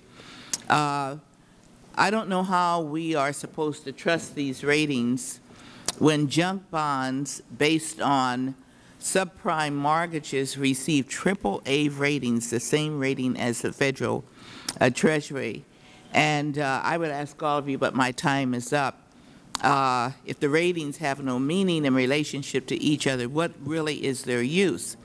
So because my time is up, maybe we can send out and ask, you know, what these standards are, how they are applied to municipal bonds, and if you can all answer that in writing, we'll send you the question in writing. Thank you, Mr. Chairman. Thank you, Ms. Watson. We'll hold the record open for a response. Ms. Norton. Thank you, Mr. Chairman. Thank you very much, Mr. Chairman. I would like to get some clarification as to the real meaning you intend of ratings, particularly in light of the disclaimers that I've found in the works in the documents of all of you. Your companies are very profitable for the reasons that people put their money on you, in effect. And you see how profitable you are. The three firms doubled from 2002 to 2007, increasing from $3 billion to $6 billion. This will go down in history. This was the period during which the government flushed down into the you-know-what. At Moody's, the profits quadrupled between 2000 and 2007. In fact, Moody's had the highest profit margin of any company on the S&P 500 for 5 years in a row. And the reason that you're so profitable is because so many investors rely on your expertise and your ratings as virtual gospel scripture, whatever you want to call it. They point to them time and again. But to hear the disclaimers and the caveats and the qualifications, you would think that the credit ratings aren't worth the paper they're written on. Let me find out. Mr. Sharma, here's a disclaimer from S&P includes in its materials. The credit ratings and observations contained herein are solely statements of opinion and not statements of fact or recommendations to purchase, hold, or sell any securities or make any other investment decisions. Written by somebody in my law school class, I'm sure. But from the point of view of an investor, what does it mean? Here's Mr. McDaniel's disclaimer from Moody's. Similar statement. The credit ratings and financial reporting analysis observations are and must be construed solely as statements of opinion and not statements of fact or recommendations to purchase, sell, or hold any securities. My. Now, Mr. Joint, not to leave you out, Fitch's Code of Conduct goes perhaps the furthest. This is what it says. Rulings are not themselves facts, and therefore cannot be described as either accurate or inaccurate. Now, from where I come from, this sounds like double speak. Mr. Joint, how can you say that your ratings are neither accurate or inaccurate? Well, I'm not sure of the legal definition and why it was created in that way, accurate or inaccurate. Sorry? I think we are emphasizing the fact that our ratings are opinions, and they're formulated by people that have done the best they can with good faith to look at all the analysis they can. The ratings can change over time, and they do. And it's better that we disclose the fact that they're opinions as clear as we can. Well, anything anybody says is an opinion, unless it's a scientific fact. We do understand that. But, Mr. Joint, if you rate, let me give you a hypothetical. If you rate a group of bonds as AAA, and those bonds fail, would you say that that rating was accurate or inaccurate? Well, I would say that it did not project the kind of risk that investors, that our ratings were intended to project. I'm asking you about your rating. Would you say it was accurate or inaccurate? I would say it did not reflect the risk. The AAA was designed to reflect a high degree of likelihood of repayment of principal and interest, and if it failed, it was inaccurate? If it failed to do that, was it inaccurate or accurate? I suppose inaccurate. I mean, I just ask this because most investors will approach this with a high degree of reliance, and the three of you seem to be having it not both ways, but always. On the one hand, the legal disclaimers saying people shouldn't rely on what you say because it's your opinion, it can't possibly be accurate or inaccurate. On the other hand, you are telling investors, and they're paying because they believe you. That's why I quoted how profitable you are, that you have the best methodology and the best rating record and the most expertise, so they should pay you billions of dollars, and they comply. So let me ask each of you a question. Do you think your companies in any way are responsible for what has happened to our economy? Well, I attempted to answer that question earlier from the standpoint of the ratings volatility and the downgrades, since we weren't able to project, forward this crisis in housing coming, would have impacted prices of securities, and that would have contributed to the volatility in the market, which has contributed to the crisis. So I certainly. So do you all accept some responsibility for what has happened to the economy, given the reliance of investors, ordinary people, and others on your ratings? Do you take some responsibility? Ladies, time has expired, but I want to give each of you an opportunity further to answer the question. With respect to the current... Is your microphone button Yes, on? it is. Okay. Sorry, Mr. Chairman. With respect to this crisis, I think there are responsible parties throughout the marketplace. Including yourselves? That includes the credit rating agencies and Moody's.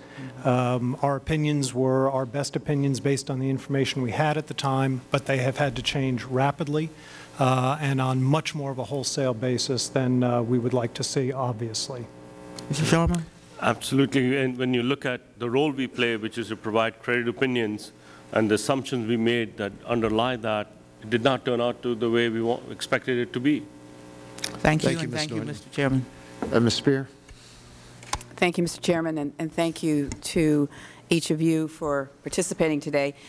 Consumer Reports is a rating agency, and it rates appliances and cars and electronics, and it's well regarded by the consuming public because it's scrupulous about not engaging in conflicts of interest. So I'm going to ask you a couple of questions. Who do you owe a fiduciary duty to, the issuer or the investor? And just answer it with one word. Mr. Joint? I don't know fiduciary responsibility. I'm not sure I can answer that question. So I feel quite responsible to provide our best opinion to investors and everyone in the market. I don't feel a special responsibility to issuers. Mr. McDaniel. The responsibility is ultimately to the marketplace. Did you say investor? To the market. Not to the investor, to the market. The investor is an absolutely critical component of an effectively functioning marketplace, and so we must be responsible to the investor. We also have a responsibility to the overall good operation of the markets themselves. All right, Mr. Sharma? Yeah, trust is the life and blood of our franchise, and we see ourselves as a bridge between the issuers and the investors. And just answer the question. Credibility with the investors is the most critical thing for us. All right. Do any of you accept gifts from issuers, dinners, golfing, trips, contributions to your conferences? I know we have a gift policy, which I believe we provided to the committee as well. So I believe it limits gifts. What is it? I believe it limits gifts to $25 or. So you don't go out to dinner with any of those that are your clients? You don't go golfing? You don't?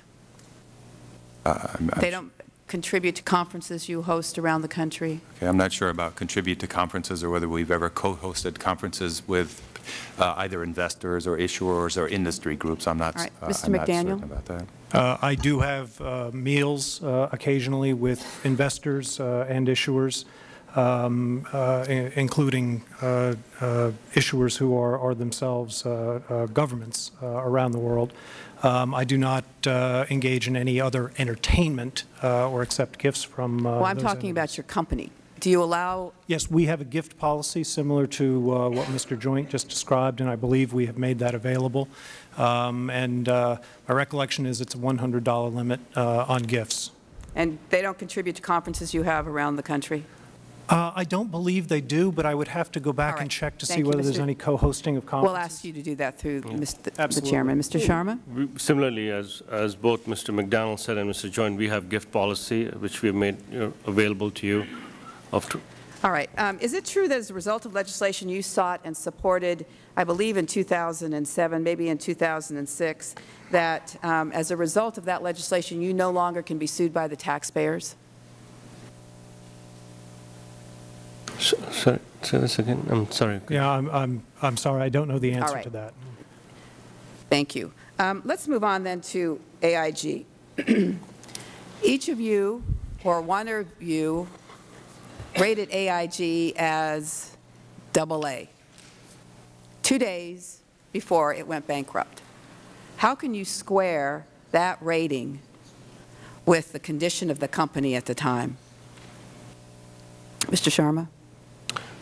First of all, AIG ratings has continued to be changed over the last several years. 3 years ago, it was AAA, and then it was downgraded to AA. But let's just talk about it. Sure. In that week before it went bankrupt. Correct. And the taxpayers of this country are now on the hook for over $100 billion. You had rated them as A or AA. Our analysts had projected some economic losses for AIG, which they had got a similar independent view from a third party as what those economic losses were. But then when the Fannie and Freddie Mac issues happened, the spreads widened, and as the spreads widened, they had to report a greater mark-to-market losses on their books. As they did that, that created even more pressure on them, and as a result, they had to go raise more capital, and that became a challenge. We understand all that. Did you raise any questions about the credit default swaps? We do. We had taken into account of that and put a capital charge against them. But as our markets unfolded so quickly, their ability to raise capital and liquidity sort of quickly shut off from them, and as a result, the spreads widened on them, and they had to put more losses on their books, and so things moved very quickly on them. And as it moved quickly, and in fact, the Friday of that day, of that week, I believe, we already sort of put them on credit watch negative, recognizing these issues were starting to come up. 2 days before they were AA. Thank you, Ms. Spear. Mr. Shays? Thank you very much, Mr. Chairman. Gentlemen, thank you for coming. when the story is told about this debacle, there will be a lot of blame to go around to the private sector, the public sector, the HUD, Congress, but it doesn't relieve any of us from the particulars of what each of us, our roles were. Tell me, first off, do you believe that your company's brand, that you've lost because of the incredible failures that have taken place, that your company brand is pretty low, number one, and I want to know if each of you think that. I think you've lost your company. I think you've lost your brand. I'll tell you what I think. I want to know if you agree. That you have no credibility, that you have so screwed up the ratings as to not be believable anymore. Do you think that's true? I'll ask each of you.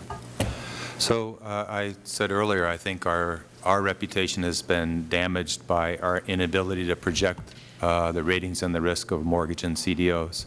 I also feel like we accomplish a lot of credible work in other areas. That's not what I asked yet, though.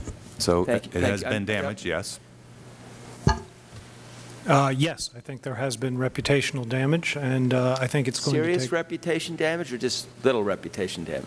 Serious reputation damage in the areas that have been under stress, absolutely. Mr. Sharma? Well, absolutely. We have to earn our credibility back.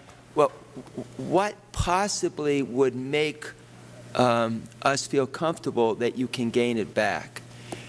One of the things that's come across to me is the comments that these instruments are, CDOs are so complex and that each of you view them differently, and. What makes us think you can get on top of this?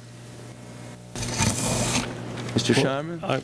We have announced a number of actions earlier this year to improve our analytics and bring more transparency and information disclosure to the marketplace, and put new governance and control procedures in place to make sure that there's a confidence in our process, and now as well as go to the marketplace with some education to the investors as to what we're doing. And Mr. Chairman, I'd like to sort of put our recommendations or actions that we have taken into record, if that you would consider that. Would your answers be different? We'd be happy to receive them. Either of your answers different? Not substantially different.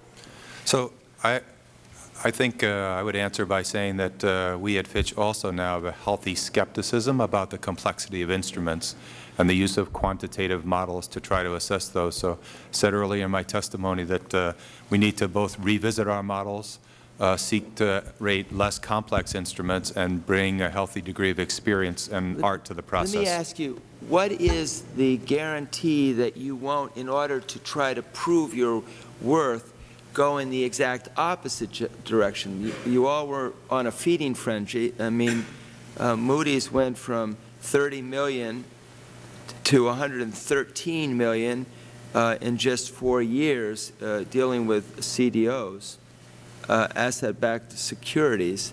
I mean, this was a feeding frenzy. What is there to convince us that you won't now, to compensate for being so wrong, that you won't be so wrong the other way? I think the first and best means of judging the balance of our opinions will be to look to the methodologies for investors and the marketplace to judge the quality of those methodologies and to whether we are adhering to them. And that, over time, will show whether we have achieved the proper balance. I agree with you. We cannot go overboard the other direction. That is not helpful either. Let me understand. Would you all agree with that answer? Yes, and in fact, if you look at even now in today's environment, when things are so fragile and unstable, we get calls for that we are too quick in some cases and not too quick in other cases. So we get sort of comments on both sides that, you know, you're not taking enough rating action, and in other cases, you're taking too many rating actions. So we have to always stay consistent and objective. Is it conceivable that you will look at an instrument and say, we just simply don't understand it? We have done that, and we have chosen not to rate instruments where we have not felt comfortable. As your, I made reference to Moody's increases in revenues from 30 million to 113 million in by 2007 from 2004. Would those percentages be about the same, or tripling be about the same with you, Mr. Sharma? I'm sorry, Congressman, can you ask the question again? In other words, Moody's had an increase in revenues of 29,800,000, so on, up to 113,017,000. So from 29 million to 13 million on its CDOs. The income. Is yours gone up about that amount? I mean, it's a huge increase. Yeah. And it suggests that there was a feeding frenzy, candidly. I cannot answer this. We can get back the data specifically to you, but we did see an increase during that time period. I can't tell you whether it was the same amount or similar. Tripling. Is that true as well for you, Mr.? So we had submitted this data, I think, to the committee, and looking at what we had submitted, and for U.S. CDOs, I believe our revenues were 24 million in 01 and 22 million in 02. And by 2007, it was 37 million. That's all? Yeah, that's what we've submitted. So it may be that we're not comparing apples to apples on this. Pardon me? It may be we're not comparing apples to apples. Well, I believe our market share is significantly lower. It was a third of the market share of Moody's and Standard & Poor's. With companies right now, you rate instruments, you rate companies. Do you just withdraw everything since we were so wrong? And by the way, I'm speaking as someone who's part of an institution that has an unfavorable rating lower than yours. So I realize I'm here looking down. But it's not lost on me where we're at. But do you withdraw, given that you were so wrong, do you go back, are you going back and looking at past appraisals and re-examining them, or are you just saying we're starting fresh from here? So if I could address that, Mr. Congressman Shays, I tried to address it in my testimony as well. The ratings themselves, having been lowered dramatically, were reflective of the probability of full repayment of principal and interest. Once they become below investment grade, they're less useful to investors. They've lost the confidence of full repayment. So what we've tried to do is focus our analysis on, well, what is the portion of likely payment? And there's widely divergent likelihoods on different securities, 90 cents, 85, 62.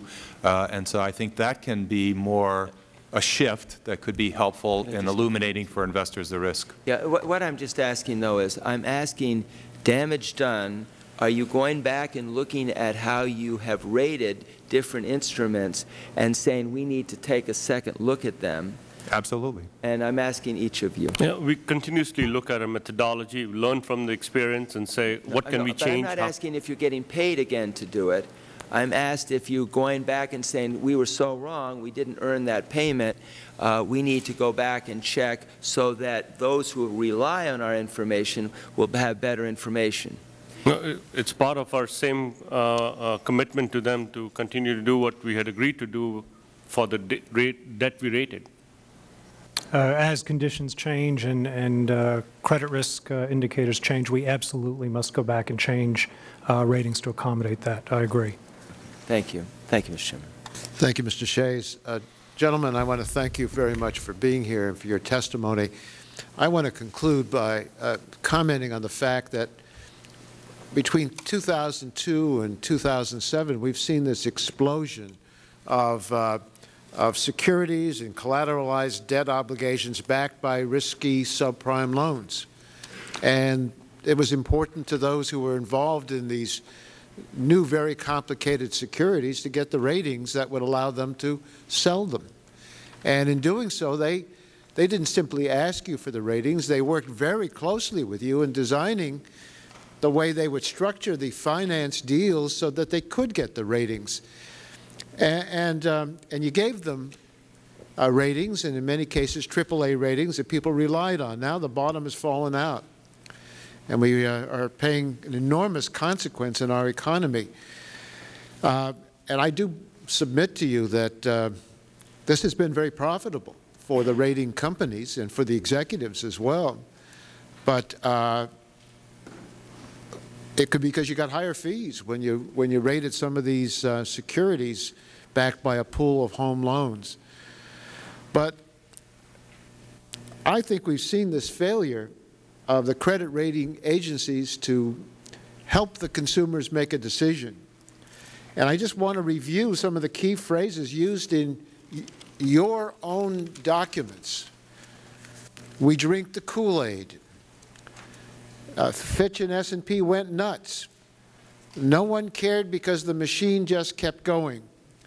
We sold our soul to the devil for revenue. It could be structured by cows and we would rate it. Let's hope we are all retired by the time this house of cards falters. Any request for loan level tapes is totally unreasonable. Well, these are the things we got from the documents from your businesses. And each one shows a complete breakdown in the credit rating agencies. So I think that we have a very disturbing picture. You weren't the only ones at fault, but you were the gatekeepers, and you worked very closely with others who were benefiting as well. The explosion of these new, very complicated securities is something very new, but we also have something that's very old, greed and self-interest, pushing forward a lot of people to do things that in hindsight, certainly they regret having done, but also you would have thought that since this was all based so much on very shaky undergirdings of these loans, that one would have thought that maybe somebody should have stood back and said, well, wait a minute, as did some of the people in your companies. We're holding these hearings because we want to learn what happened and get something worthwhile out of all of this for reforms for the future. And I think, as you've all indicated, reaching reforms will be needed to restore any confidence in the credit rating business. Mr. Shays, do you want to make any I just want to thank you, Mr. Chairman, for holding these hearings. I just think the quotes you read are just the essence of why we have no faith in this process, and you should be congratulated for holding these hearings and for the conduct of all your members. Thank you. Thank you very much, Mr. Shays, for your kind words, and I do appreciate the conduct of all of our members in pursuing these issues. They're very important. I know this has not been a comfortable day for you, but I think you are well aware that we've got to work together to restore the system that will benefit the economy and the people who make the investments. So I thank you again. That concludes our business, and we stand adjourned.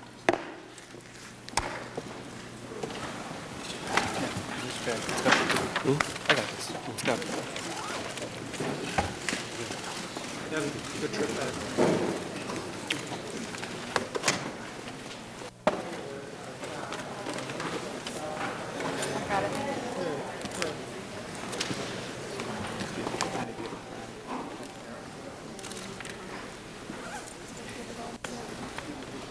The House Government Reform and Oversight Committee continues its hearings on financial markets at 10 o'clock Eastern.